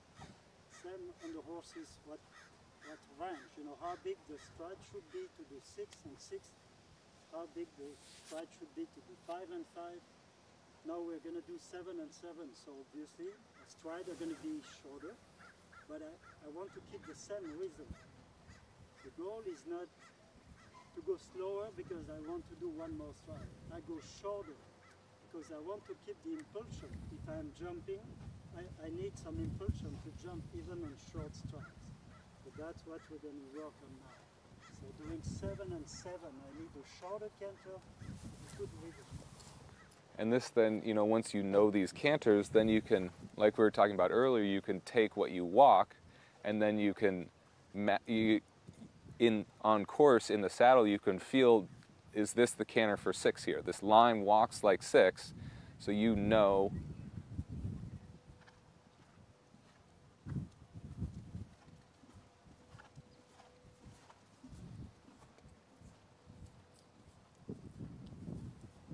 That's 2 more strides than he was just doing, and there's so much energy there because that's what you need. It's not about physically getting it, you know, physically like, I got the 7. It's about getting it the right way and then also continuing after. You don't just like let everything go. I can show you another way to do the 7. Can you do it poorly? Yeah, I can do it for Thank you. I think it's important to show it done correctly, but it's also important to see poorly. So he's way less connected, way less energy in the canter. His reins are longer. And see how he's kind of falling behind his legs? You know, Eric is intentionally giving less support, and so he almost breaks down to the trot. And look, he did physically get the 7, but in doing it that way, if you put a wide oxer there, you're not going to survive. That's what I'm going to say. And I noted there was a minute there where he almost broke to the trot, and that was because Eric was less there. He was less a partner with the horse and kind of just sitting there on the canter instead of engaging in it. And then, just as Karl said, if I have a big wide oxer here, I have no chance to pass it. I will land in the middle. So we need to teach the horses to be adjustable, but if you have a short distance, they need to be able to sharpen the strides, but keeping the impulsion that they need to jump. Yep. Can you do some collecting? Yeah. And then the next step, let's do 5 and 6 maybe. Yeah. And that kind of depends on each horse. If you have a smaller strided horse, you might start 6 to 7. Or you might start the whole exercise in 6, and another horse it might make sense to start him in 7. So it just depends on the horse you're riding. But like I said earlier, we don't change the length of the exercise for the horse. So he picks 5, and he'll ride 5 and then do the adjustment. You see how he didn't do the adjustment before the middle pull? Right. Because on course you can't do that. You know, if you jumped in there and you're collecting before a wide oxer because of what's coming after the wide oxer, again, land on the oxer. And so you have to, you know, you have to do it intentionally given what you're going to see on course.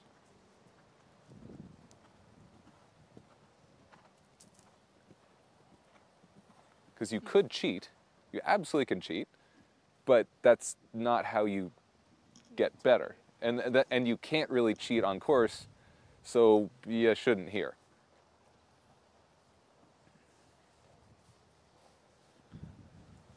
And again, and also not cheating on B, but then on C, it's important to get it done, get your adjustment done so you still have enough energy.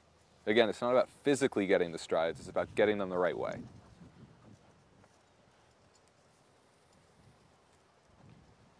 And you also see when he makes the adjustment from B to C, you know, it's not just land and pull. You know, it's engaging with his legs, seat, and hands with the horse. You know, it's not a single aid that's doing it to get that adjustment the way he was doing on the flat. You know, it's carrying the work that he was doing in the flat into this exercise, which is carrying the flat work to the pulls, to the jumps. It's always hand, seat, and legs together. Together, the three of them. Yep. In an ideal ideal way, you're indicating what you want with your hands, but it's your seat and your legs that are actually doing the work. Because if you just pulled and you didn't deliver enough energy, you just fall into the trot, just like he almost did when he was doing it poorly. You know, you're not doing all the work by forcing it to happen. You're saying, we're going this way, and then your seat and your legs are the ones that are metering it or monitoring it, you know, adding a bit more energy, a little bit less to do the collection correctly. One thing is very important is that once the horse is in the system, we are dealing brain to brain. I don't force him to do the thing. I give him the indication and he says, okay, I get you, I know what you want, and he gives it to me and we work together. We don't work against each other, like forward and pull against to sharpen.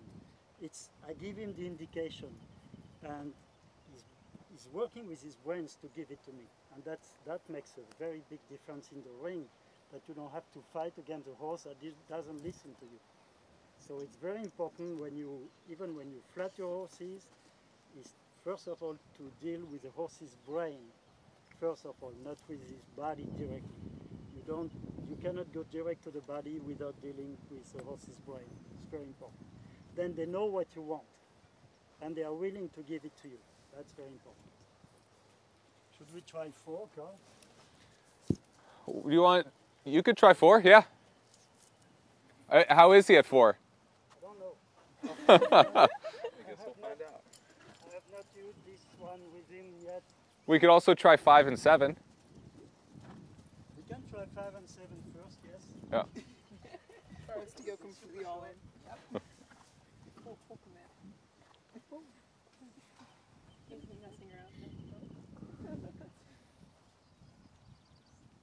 So again, he's not over cantering. You know, you could overdo the 5 and be collecting in the 5 to then make the 7. But he's not. He's getting the 5, and then it's a bigger adjustment.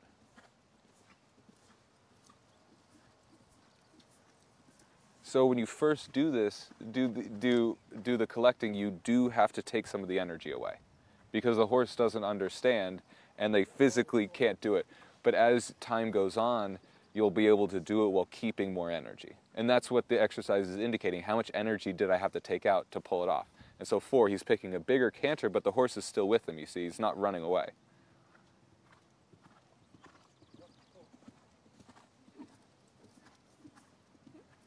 You see, you have to be able to keep the ability to canter even in a big canter. He's enjoying himself.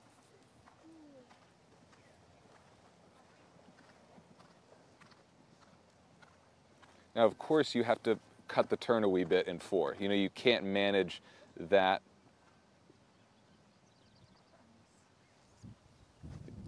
You know, you need, and this, you know, it's all gauging and working on all these skills that you do in the ring. And, you know, he's picking that 4 there. You know, he's not finding his distance and hoping it's big enough to do the 4. And he's going to get it. A distance that big in that kind of canter, it looks impossible. And it feels impossible, but it only happens by you going to get it. It doesn't happen by you passively, it just showing up. It's a very active process to get that distance. I'm saying how active it is to make that distance for the 4. You know, because you have to actively ride it, or else you're always going to add, and then you're never going to have the canter. And then if you do that, you might get that jump, and then you'll have to accelerate in the 4. And, you know, if that's a very delicate fence, fence B, and you're accelerating to it, you're going to take off flat and long, and you're less likely to jump it clear. And then even if you do, you're going to have way less control on the backside there because it might be another connected line. So it's testing all these things out and working on them and training them. It's just poles. Like I said before, you're going to survive. Like, it's not about survival, it's about you intentionally choosing an action and then you making that action come about. And also, I would say, these distances, when you want to do 4, it's a very long distance. But you can make it become a normal distance. You just have to pick the canter that set for 4 in that distance. So you take a bigger canter. It doesn't mean quick or flat, it means power from behind or range. So he pushes so much from behind that he goes farther with his 4 legs to get some ground. Yep. And then when you find the right canter with maximum power, with a super balance in front, from behind back to front, those 4 that are nearly impossible to do become normal. Like, he's not racing the 4. He's got a very big canter, yes, but he's not kicking the whole way down to it. You know, it looks very, very similar to the other numbers. You know, obviously there are some objective differences, I get it, but it looks very, very similar, even though he's doing 3 less strides than when he does 7. It's not spread out like this. You can't jump when a horse's body is inverted like that. And also, I was able to get the 4 in a big canter. Like I said, power from behind, big stride, but the horse stays in balance. He's not running at it. So because he's not running at it, even though I do only 4, I have top control behind to do what I want. If I want to add a stride in the second line, it's not a problem because the horse does the 4 with power from behind but stays in balance. So the control and rideability stay perfect in the second line. So that's very important. That shows you a little bit how we get the horses more in the system and rideable. Eric, can we do like a single pull so you can U-turn to it, so you can show, you know, being very slow at this pull because you collected and then accelerating in the turn, so you're getting that work done as on course? So what do you want me to do? I'm going to put one pull out here. Your course is making this.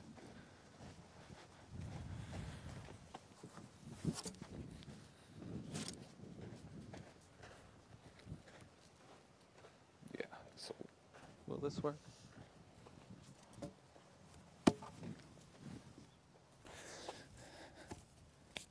So can we, you know, gallop at this and then pick your point for collecting? Collecting before? Yeah, collecting before, and then Put it in the same yeah.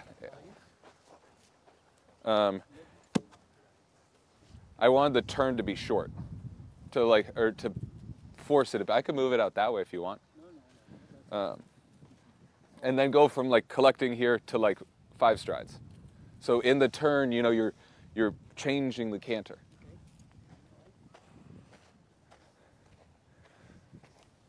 So he's. big canter from front, Yep. collecting at the end here. Yep. Moving again forward. Yep. Staying on stride on this one. Yep. To do 5 and 5. Side Yep. and 6 maybe. Sure. So now we're tying, like we talked about before lunch, we're tying things together.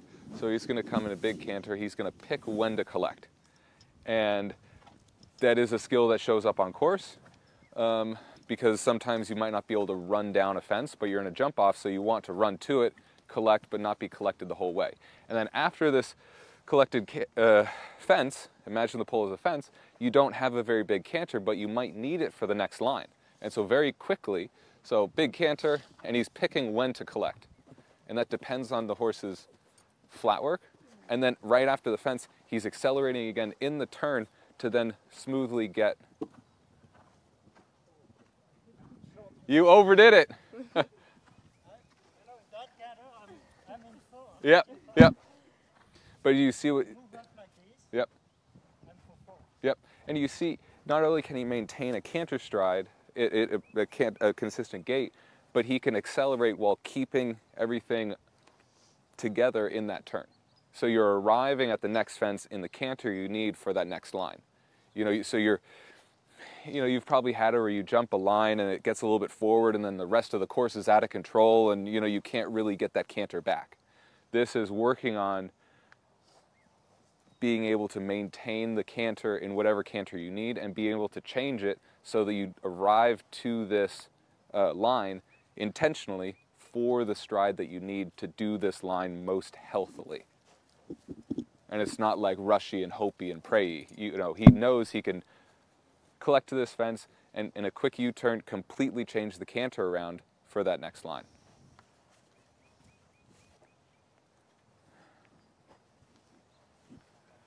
Do you guys have any questions?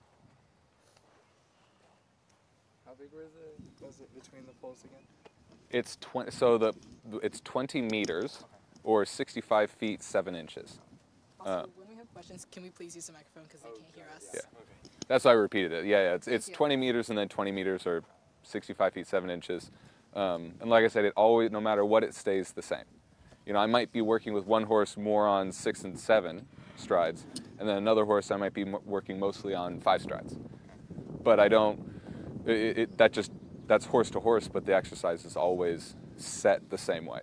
And it's important not only to get the distances right, but make sure the line is straight and the poles aren't like cocked at an angle, because that will impact. Also, if you knock the pole, we'll get off, we'll fix it, even if we move it this much.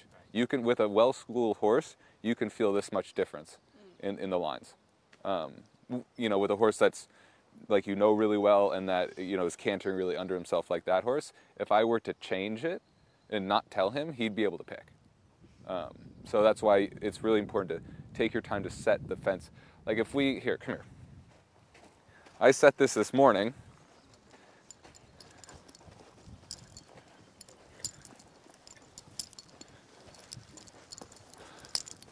So if you look down the line, all the poles are parallel and they're not cocked in any way. It's very straight, because if you're wanting to go straight, it really helps to not be distracted by the way you set the poles being inaccurate. Even if the distance is technically right. If I then do this, that now looks a whole lot different, right? It's still the same distance. I didn't change the distance. Or if I do this, again, I didn't change the distance, but it looks weird, right? So it's important to really take your time, look at it a little bit, make a little adjustment to get it right before you do your work. And then also, now that he's done the exercise, you can look at his tracks. He's very straight in all of the middle. And that's important because some horses, when you go to collect, they'll start drifting one direction. And this, you could easily see that he was straight, and then you can use that visual aid to say, am I getting better? You might start off and the horse might have a lot of drift, but as you work, working on things getting better. Another fun one that I'll do sometimes is I'll take the middle pole out. So it's basically 40 meters from pole to pole. And what I'll do is it's harder than this, but I think this is more real world effective. I'll say I'm going to go do 13 strides. And then 13 strides is doing 6 and 6, because when you do 6 and 6, you have the one stride over the pole. So I know same canter for 6 and 6, but I don't have the indicator of whether I'm correct by B. I only have it by the far pole. And then I'll do 13, then 12, 11, 10, 9, and then back up.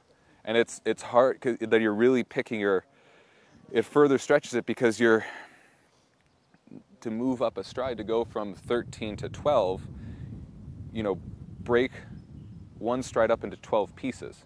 That's the length you would expand each stride. So it's not much, but that's, you know, it's giving you markers for how accurately you're doing it. And again, same, you know, you're squaring the turn and keeping each stride the same instead of like accelerating, slower. You know, instead of like doing work, it should look the same when you're doing, you know, in an ideal world.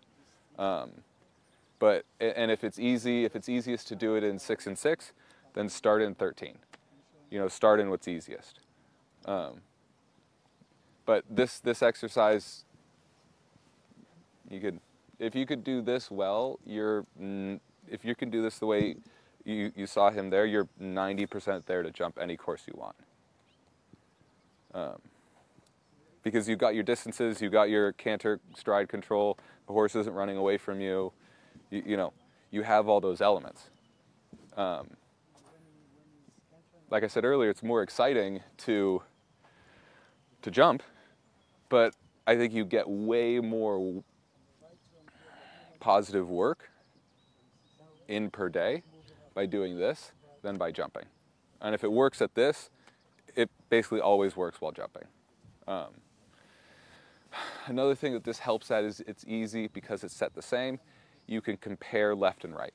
The horse might be easier to collect to the left versus the right. Or your horse might be perfectly even, and then the next time you do it, left is harder than right. And having it set the same each time allows you to diagnose that very well. And that is going to come into play when we talk next about soundness. You know, if they collect different left and right, almost always that's a soundness issue. Other indicators would be drift. You know, if you're jumping a fence and they drift hard one direction, that's generally a soundness issue as well. Lead change asymmetry, left to right's easier than right to left.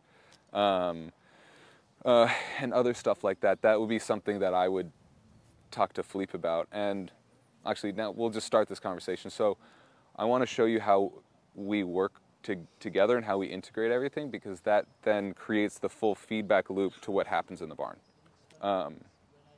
And the big thing about soundness is it's very much a gradient. In an ideal world, you're not dealing with lame or sound. You're dealing with, I'm not getting the same range of motion here. You're not lame. Like, no one would ever say the horse is lame, but if you can improve that range of motion, then maybe you'll collect the same on the left and the right. Again, the horse is sound. You know, it's not A or B, lame or sound. It's very much a grayscale. And being able to understand that scale is how you optimize the system. You know, if you're very refined there and you're very, you know, everything is very detailed and very consistent, then when you're dealing with the product, meaning how the horse is feeling and how the horse is riding, you can then very accurately make tweaks to improve that, where possible, when it's not, you know, a riding change or whatnot. And it's very important. We're going to talk about jogging horses. How many of you guys have been there when your vets have jogged horses or looked at them? Do you guys all generally understand the gist of what's happening? Okay.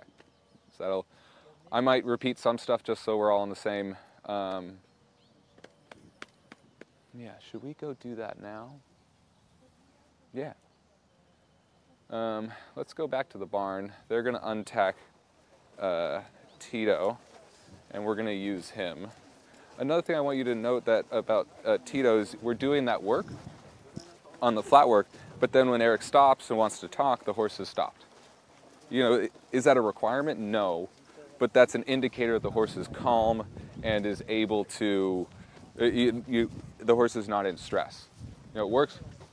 Good, how are you, Eric? Can we bring him back so we could use him to jog?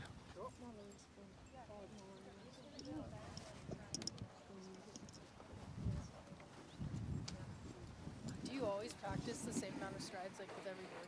Like every one you do 4, 5, 6, 7, or does it differ? It differs. So, you know, some horses it doesn't make sense to do the whole. I like set it next time. Yes and no. I think an ideal world, when they're perfectly schooled, do them all.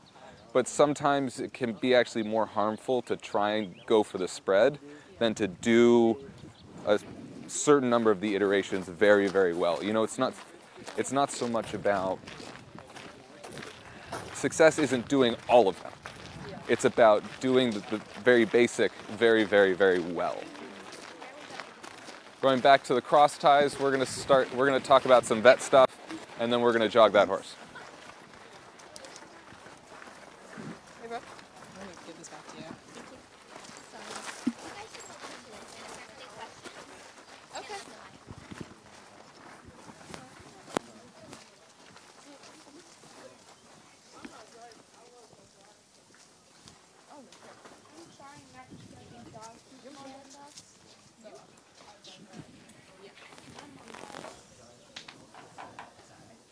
Outpaced our camera guy.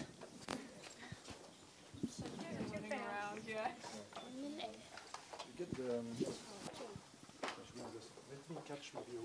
Yeah. So I don't think we're going to talk much about, okay, you have a lame horse, you call your vet. I think we all kind of get that part. And you know, I think will be most interesting if we talk about the tweaking and the refining stuff. And this is something where, like, I might feel a change or a difference, and we might add a therapy, or we might add an exercise on the flat. And that's where you get to that level of refinement, you know, one step at a time, one steady step at a time, which, again, requires the consistency of everything below it. Because if they come out different every day, it's really hard to say, you know, he's been, to track, you know, a consistent move. Again, that's what goes back to why we started where we did. And a lot of times what our conversations will be about is you'll feel the trot, you know, the saddle move a bit differently that day. You'll feel, you know, we talked about the differences right to left, drifting on course. You'll feel things, anything that has changed, and I'll then go to Philippe. Most of the time I'll say, hey, you know, if it's out, he'll jog them multiple times a month anyway. Just the way we've structured it, because we want it to be, everything to be very preventative based instead of, you know, fireman based. There's a problem and then deal with it. Generally those problems all come, you know, you can see them coming. You know, if you have a horse, one foot in front is bigger than the other, I guarantee you that is because they're putting more weight on the right on the foot that's bigger, and generally you'll have a higher incidence of suspensory issues on that right front. I could just guarantee you that. And so if you know that, you can work on preventing that. And so you're dealing with a weight thing. So the issue is actually not the suspensory, it's why they're loading one foot more than the other.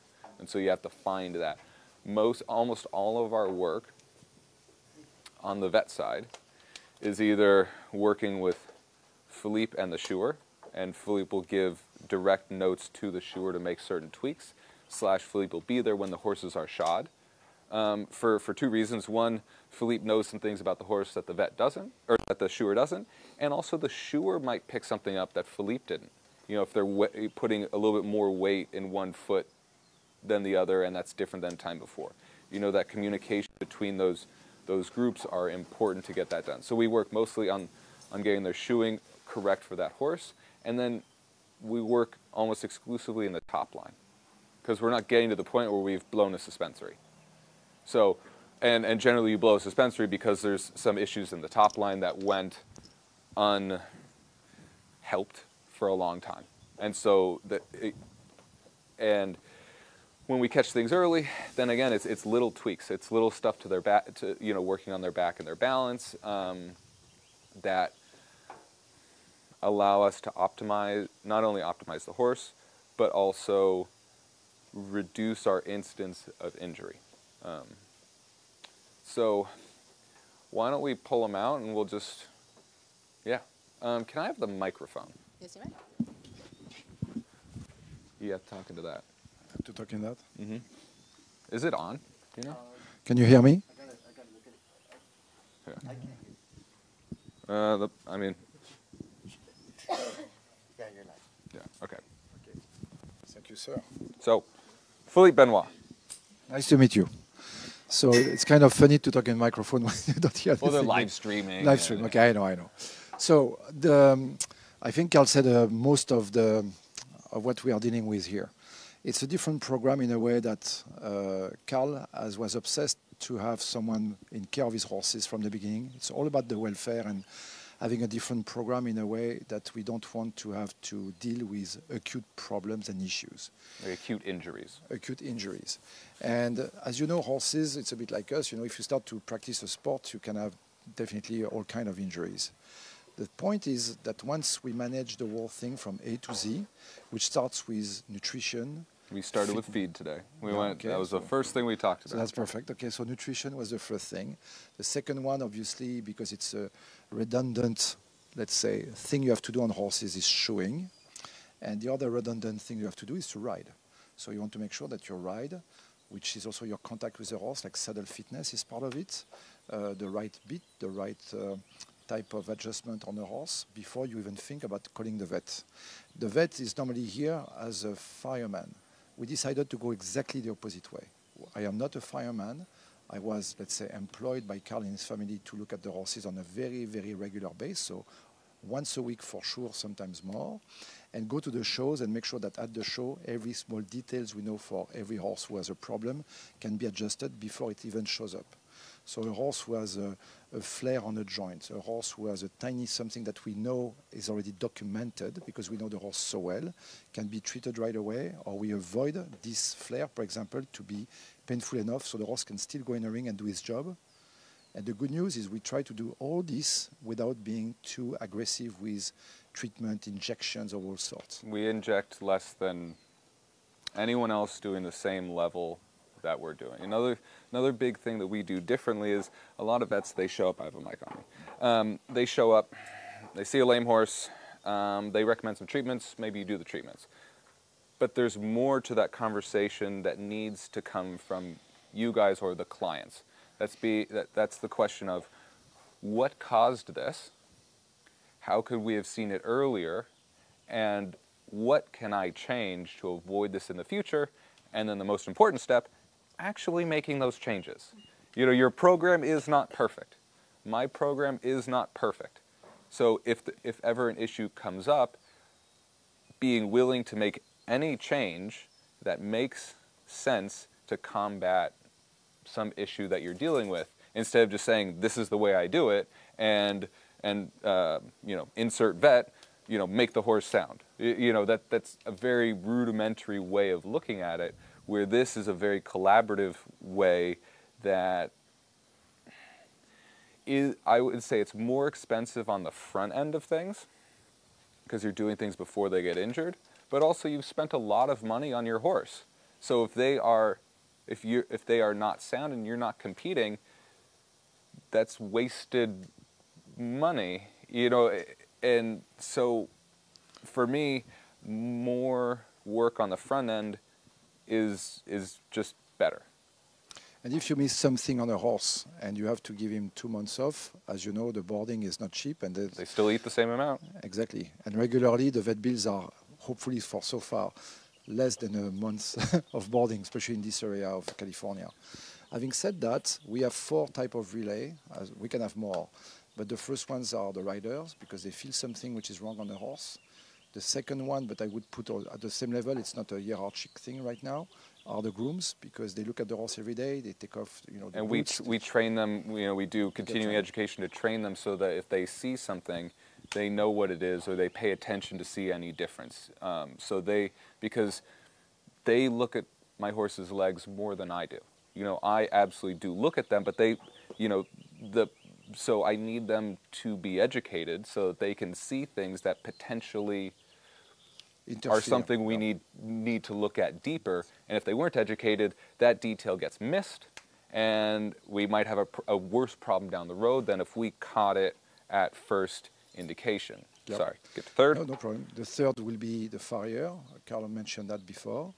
And the fourth or fifth, if there's any other professional, but mostly are the body workers or physiotherapists or chiropractors. We talked about Kate a bit. Okay, so perfect. So the main idea again is to group these people. They communicate together through, you know, text, whatever we decide to communicate with. But there's moments where there's always someone who finds something which could be of interest.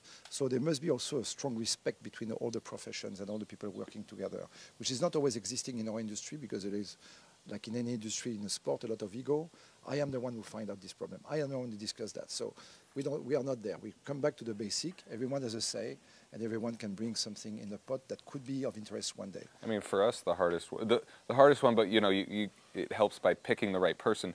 The shoers, they're very much, they like to show up when they want, do their shoeing, and leave. And a lot of them don't trust vets, and a lot of them have good reasons because a lot of vets aren't very good or know very much.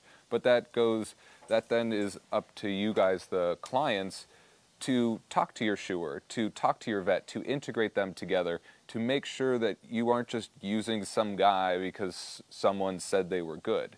You know, they're working on your horse, and you're paying them a lot of money to work on your horse.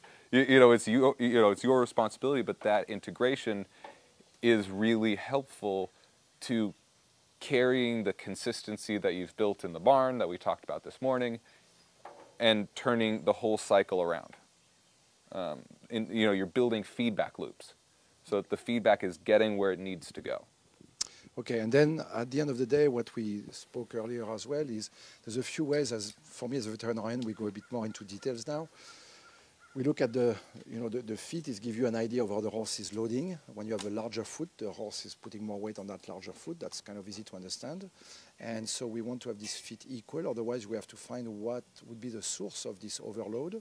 Some overload come from, a joint pain, a fetlock, a carpus on the front end. It could be a hog behind. It could be a pain within the rear.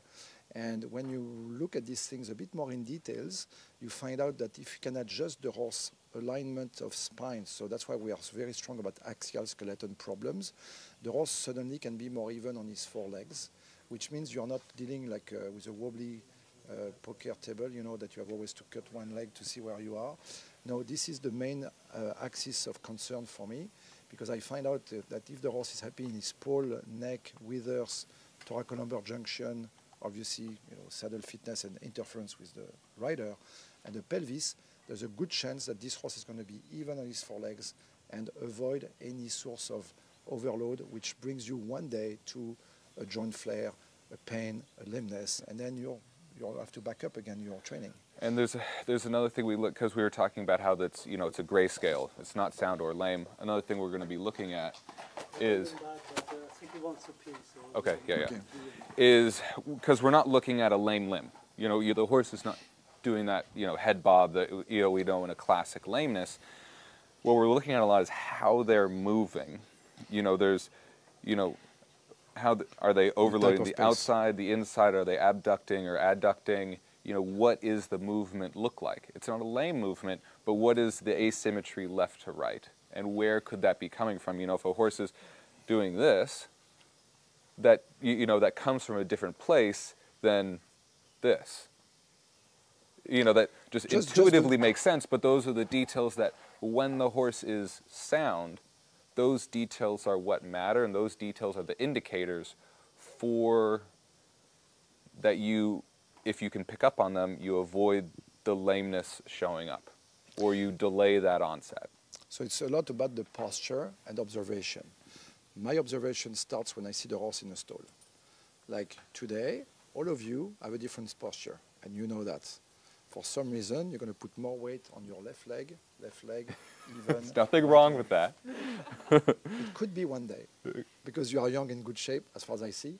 But, you get 40, 50, and this leg that you have been landing like this for the last 20 years, suddenly say, oh, I have a hip pain on the right side. But why would it be right side and not left?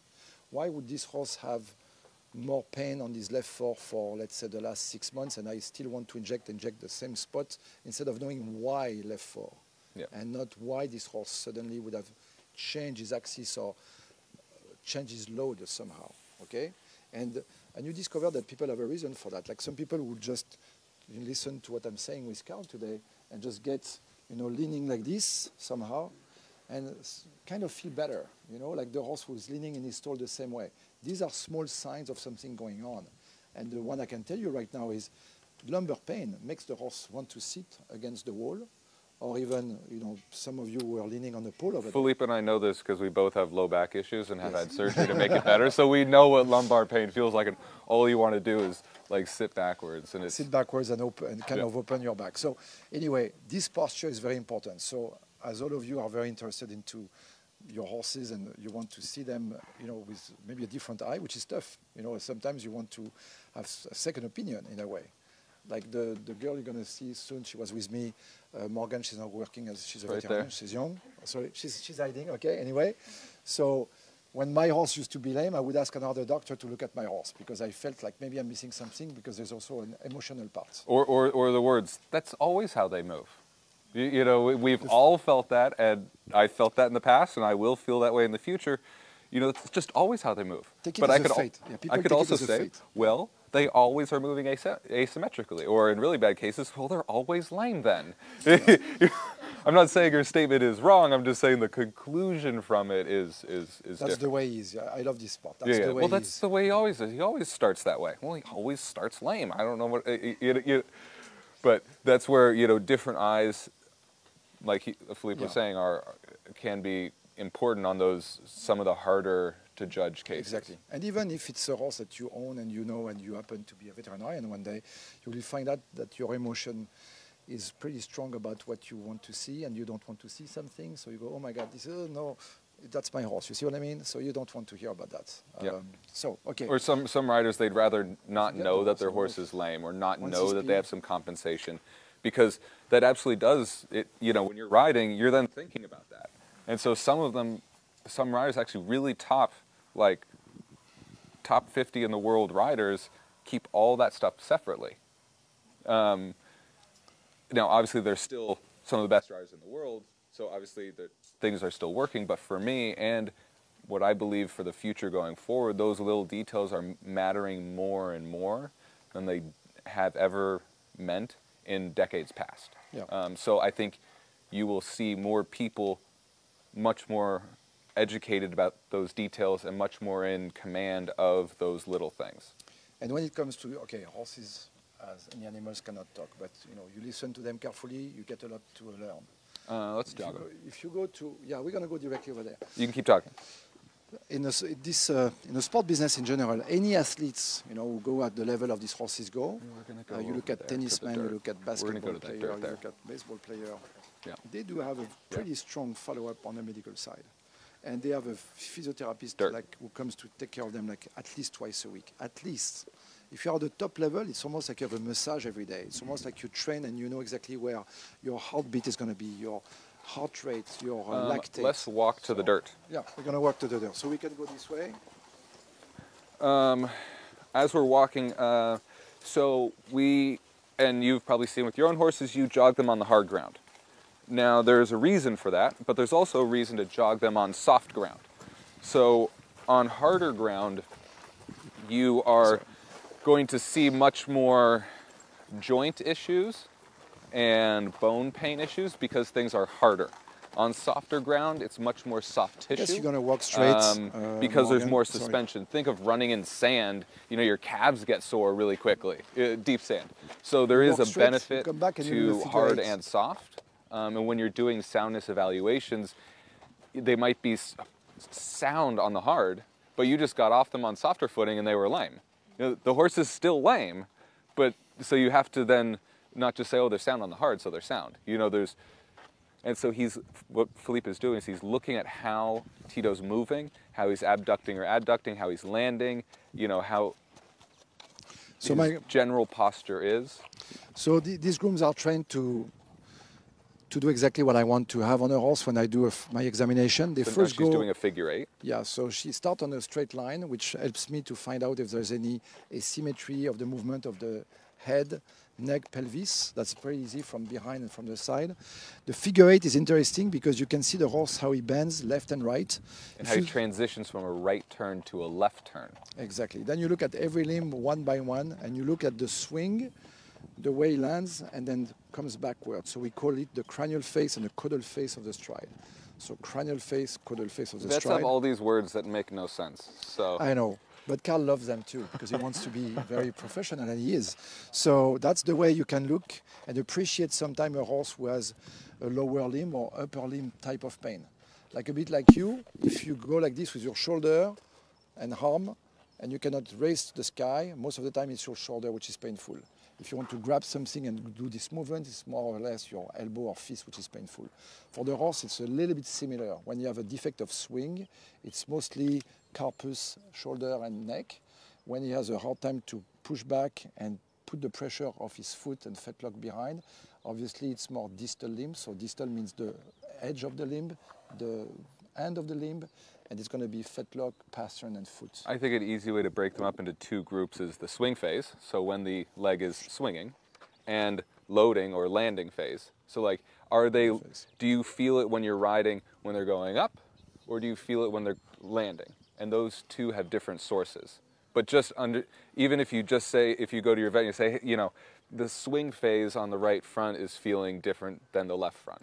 You don't have to know anything more about like where it might come from, but just that added detail is important. Now, of course, you always can go farther and you can, you know, start tracking generally where you're going, but, you know, landing phase is a concussion, you know, you're landing, you're putting weight on, so something in that load-bearing structure is not happy.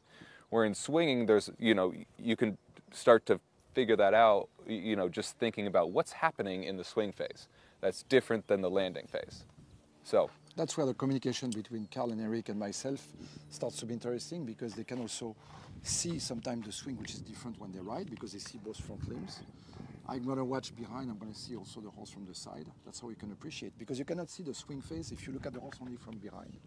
And I know a lot of colleagues can change their position towards the horse, which I think is very important, because if you look just at the horse from behind, you see just the butt and you see the front end when he comes back. But it's very tough to appreciate this type of range of motion unless you are exactly sideways. So do you mind jogging one more time? And I will give you a trick to evaluate either the limbs or the upper. Yes. So you're going to jog two times in a row. It's great because it's so basic. Yeah, it's very basic, but you're going to love that part.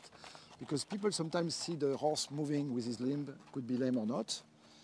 So the trick is to try to eliminate either the limb or the back by using your hands this way. So on the way back, I want you to just look at the top line of the horse, so hide with your hand. Block the legs. Block the legs with your hands. And now depending on the problem, you'll see a lot of different stuff. Like you might see a really lame horse because they're head bobbing. But if you take the body out and you just look at the legs, they don't look as lame. So it's you know, that doesn't mean they're not lame. It's just a trick to kind of... Especially because this horse is sound. So, so far.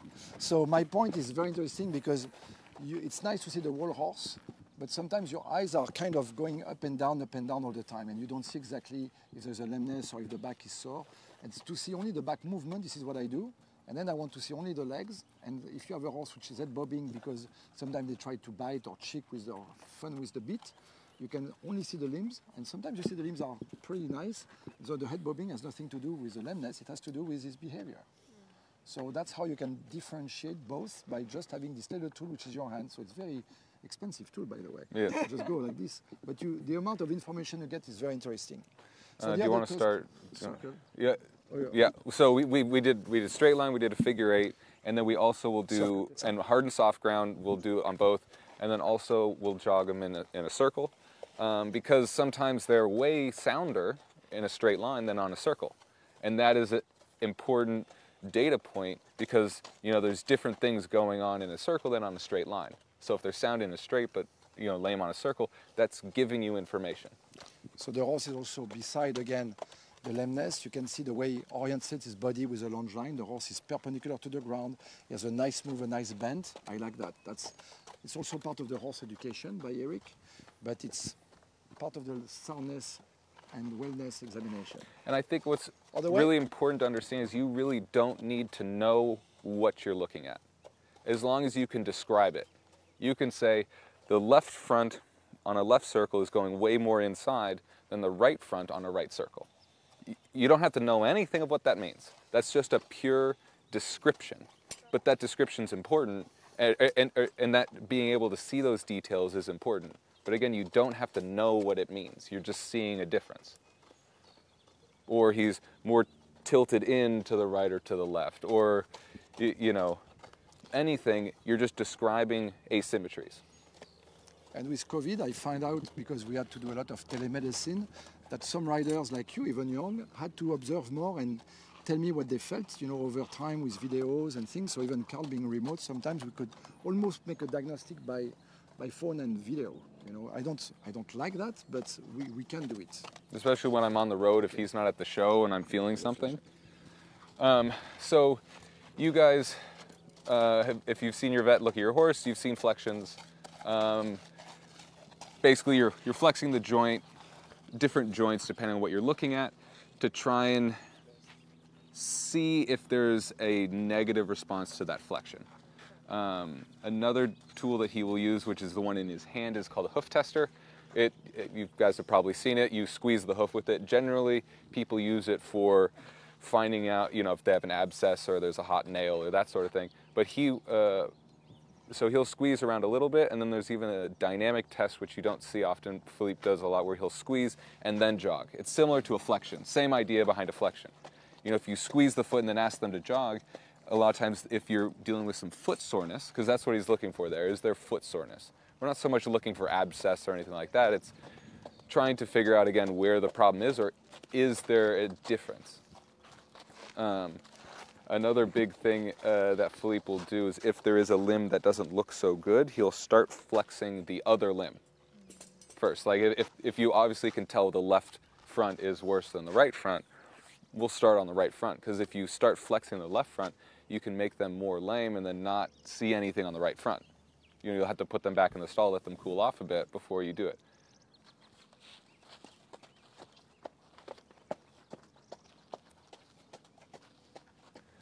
Also, it's important to jog them correctly. So we work a lot with the grooms on on teaching them what we want and teach them how to get there and maintain it, so that, because if the horse isn't jogging correctly with the groom, it's harder to see anything that the vet is doing. You know, if they're moving around and dicking around, you know, while jogging, you know, it's less easy to see. So in this hind flexion, what Philippe is doing, he's not only flexing, but he'll pay attention to the weight. How much weight is he holding? And then if he flexes the right hind, he'll compare that weight to what he felt on the left hind. Again, the big thing, we're just looking for asymmetries, or not, I mean, we are looking for lameness, of course, but before you're lame, you're asymmetric.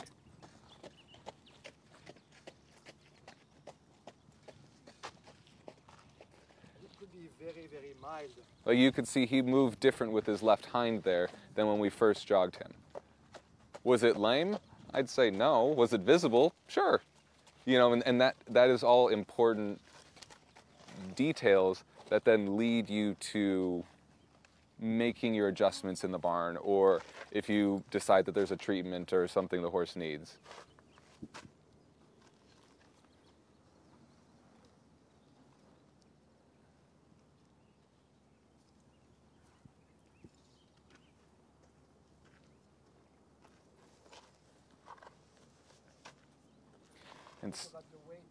Yeah, I did.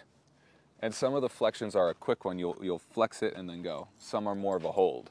And that just depends on what you're, see how when they don't jog right away, you know, that can get in the way of what you're looking at. So I would say that also looks different than when we jogged him without, but the difference looks different right hind than when he flexed the left hind. Do we want to talk about that? Okay, so we have an app that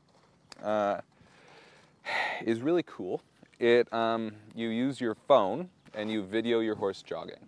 And then it, using a lot of awesome software, tells you how symmetric your horse is moving. And you do it over time. I need to update mine. Over time, you add things together. You have a bunch of videos, so you can track them over time. It's like weighing the horses. Data points like needed on the horse. Like Correct. No data points. He's doing it right now. Unfortunately, it's not out yet in the States. I only have it because I know the people who developed it, and we've since invested in the company. But they were working on this for about 2 years, and they wanted me involved a while ago, but I thought it was impossible, so I didn't want to lose money, so I said no, but apparently I was wrong. So anyway, the idea is to have a baseline, because sometimes the vet, you can be tired at the end of the day, you feel something, you see some things, you know what, it's fine. And eventually, 1 week later, the fine becomes unsound. And unsound can be, as you know, a scale of 1 to 5. This is a kind of a scale that was initiated by equine vets a long time ago, 20 years ago. And so now we say horse is 0, which is fine. 1, 2, 3, 4, 5. I think it should be out of 10. Yeah, anyway, me too. But it's for 9 because it's 0 to 9. So we have 10 scale. But yeah. the main idea behind is to have a baseline. But the other importance of a baseline is if you start to work on a horse which is unsound and you start to block him to find where the lameness comes from, then you need to know how much percentage you just increase into comfort. Otherwise, you don't know where you are. Yep. So again, the main idea is to come back to this baseline thing. And so this app, which was developed by in some Sweden. friends in Sweden, ended up to be an application where we have like points on the horse, which makes an idea of how much movement there is from the pelvis and the head. And this is like motion capture video, except that the app recognizes where the spots would be, all the dots. When you see Avengers, what they do with all the spots and kind of funky stuff in these movies, it's exactly the same, except the dots are already kind of put on the horse virtually. It's amazing. And it's like weighing. You track it over time, and also if you do have an injury, it will help because as you're rehabbing through the injury, you can hopefully see it improving. Or if you pick a treatment and it's not working, you can pivot quicker. So anyway, this app will tell me if there's a minor thing that maybe I could not catch with my eyes. Okay, keep in mind, I have the date, I have all the recording, and if I start to block this horse, I will see how much percentage I improve each time. So then I have something else which is a bit more objective than just my eyes. The day I have, done too much and I am ready to go to bed. Too much rosé wine, and you're not hanging out with Karl with different whiskey and walking, talking. And you're looking at others like. Exactly. So that's where we are, and I'm happy to share. This is going to load. It's going to take another 50 minutes. I can show a thing of Coachella. Yeah, I can show a few, but it's interesting. So because you saw this horse, it was interesting to share. Yeah. It's pretty sound to me, but. So, this is how you can see over time. So each, and we'll go into more detail here. So gray means objectively sound. Then it obviously goes yellow, orange, red, and then what I can do is this, and I did the note day after 5-star Grand Prix, so I know how the horse is moving the day after the 5-star Grand Prix, and basically it's measuring the difference in height of these. So there's a difference in height between this peak and that peak. And that difference in height is what created this green bar here. This gray bar is created from a difference in trough between these. So that's what it's measuring. So where are the data points coming from? Is it top of the head, like left front? It's basically the whole horse. Like they digitally map it and it recognizes where pieces are. Yeah, let's go back to the barn. Where can we go now, Brooke? Oh, wow, really? Do you guys have any questions? There was a lot of content there. Yeah, we'll see. They Sleip, S-L-E-I-P. They're Swedish, so they make up weird words.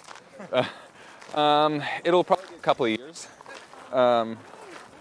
I'm trying to get them to go faster, but they're.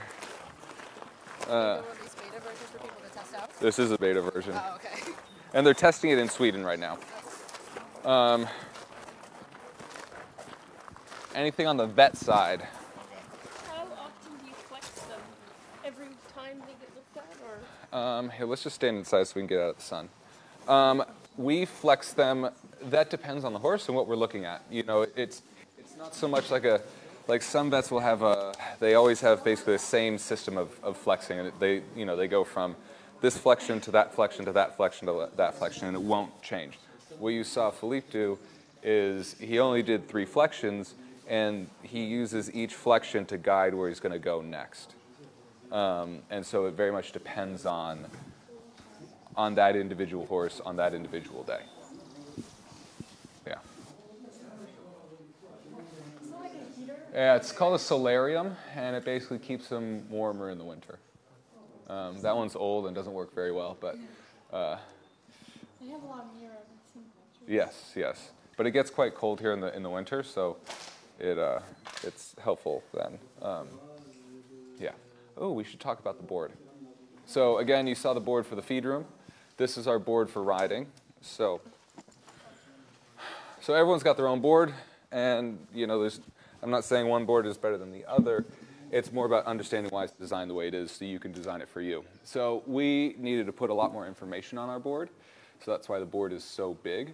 And some drawings Philippe did. So obviously you got the horses, their breed in there when they were born, and then each day what they did is filled out, and then also their treatments are in orange. And when the treatment is done, it gets ticked off the list so that you can visually see. Then we have general notes for each horses. We have their dates of their flu rhino and that sort of thing, and their farrier dates, so that we can organize the farrier, weeks in advance, so that it shows up on time, and we're not like, oh shit, when were they last fed, shod, that too. And then at the end of the week, we will take a picture of this and save it, so that we keep a log of what they're doing over time. Yeah, and then obviously since my horses aren't here, it's not being filled out. But we on the road we still do the same thing. It's just a smaller board on the road. Yeah, and then this is the chart for weights. So you can, if you see that we're fluctuating very small. We even weigh the little ones too, because that's fun. Yeah, what should we talk about next? Anything I haven't covered? Nothing? You're very thorough. Okay. Do you use software to help organize this? So software. We do use some. All of the horse software things don't really work for our operation. I know some operations that use them. We haven't really found one that really works. I think they're starting to use Barn Manager for some stuff, but not others. So it's kind of hard. You're trying to use an application to make your lives easier, but you can't use the whole thing, which is, you got to weigh pros and cons of that. There's another application we use. It's not a horse one, called Basecamp, and it's very, it's meant more for like small team development teams for for tech and other companies, that sort of thing. So it's very customizable. You can kind of customize it to your operation, and we use that for like our general reports. Like when Philippe looks at a horse, he'll write a whole report, and that goes through Basecamp, and then I can look it up on email, or I can look it up on Basecamp. Same with the body worker; it all goes through Basecamp. Yeah. Can we pause? Yeah. Let's do it. Oh, all right. Well, do we want to go back to the, how do you want to wrap this up? Well, I think Mason is going to wrap up, and we have a special gift for you. Which one?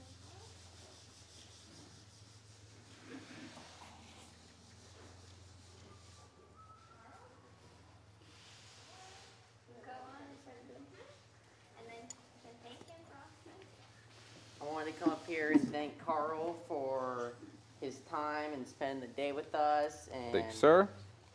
just the thought he put into it, and I think we all learned a lot, and it was a ton of fun to hang out here and walk around and see how it's all set up. Well, thank you guys. You're welcome.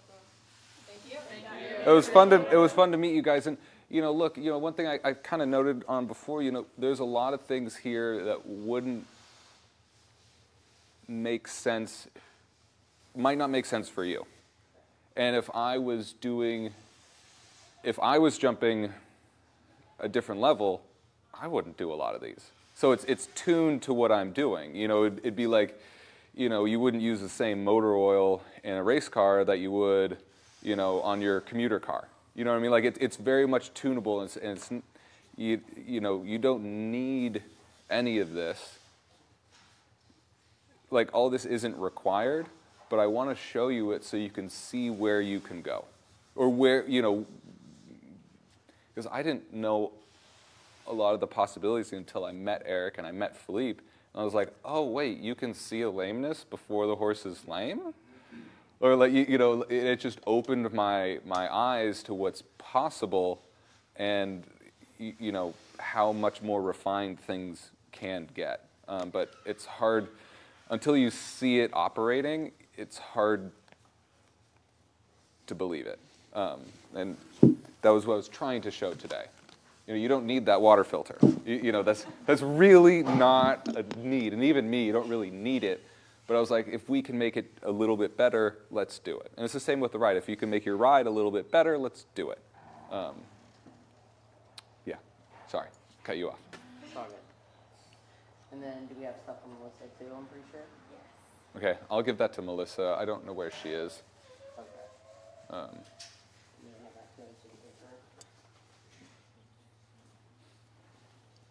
Thank you. Yeah, so thank you.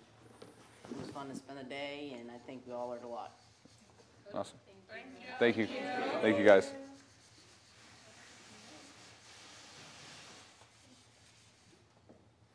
then we'll go and we'll take some pictures as a group. I think Yeah. Lindsay wants to do it out in the rain because the lighting's so beautiful out there.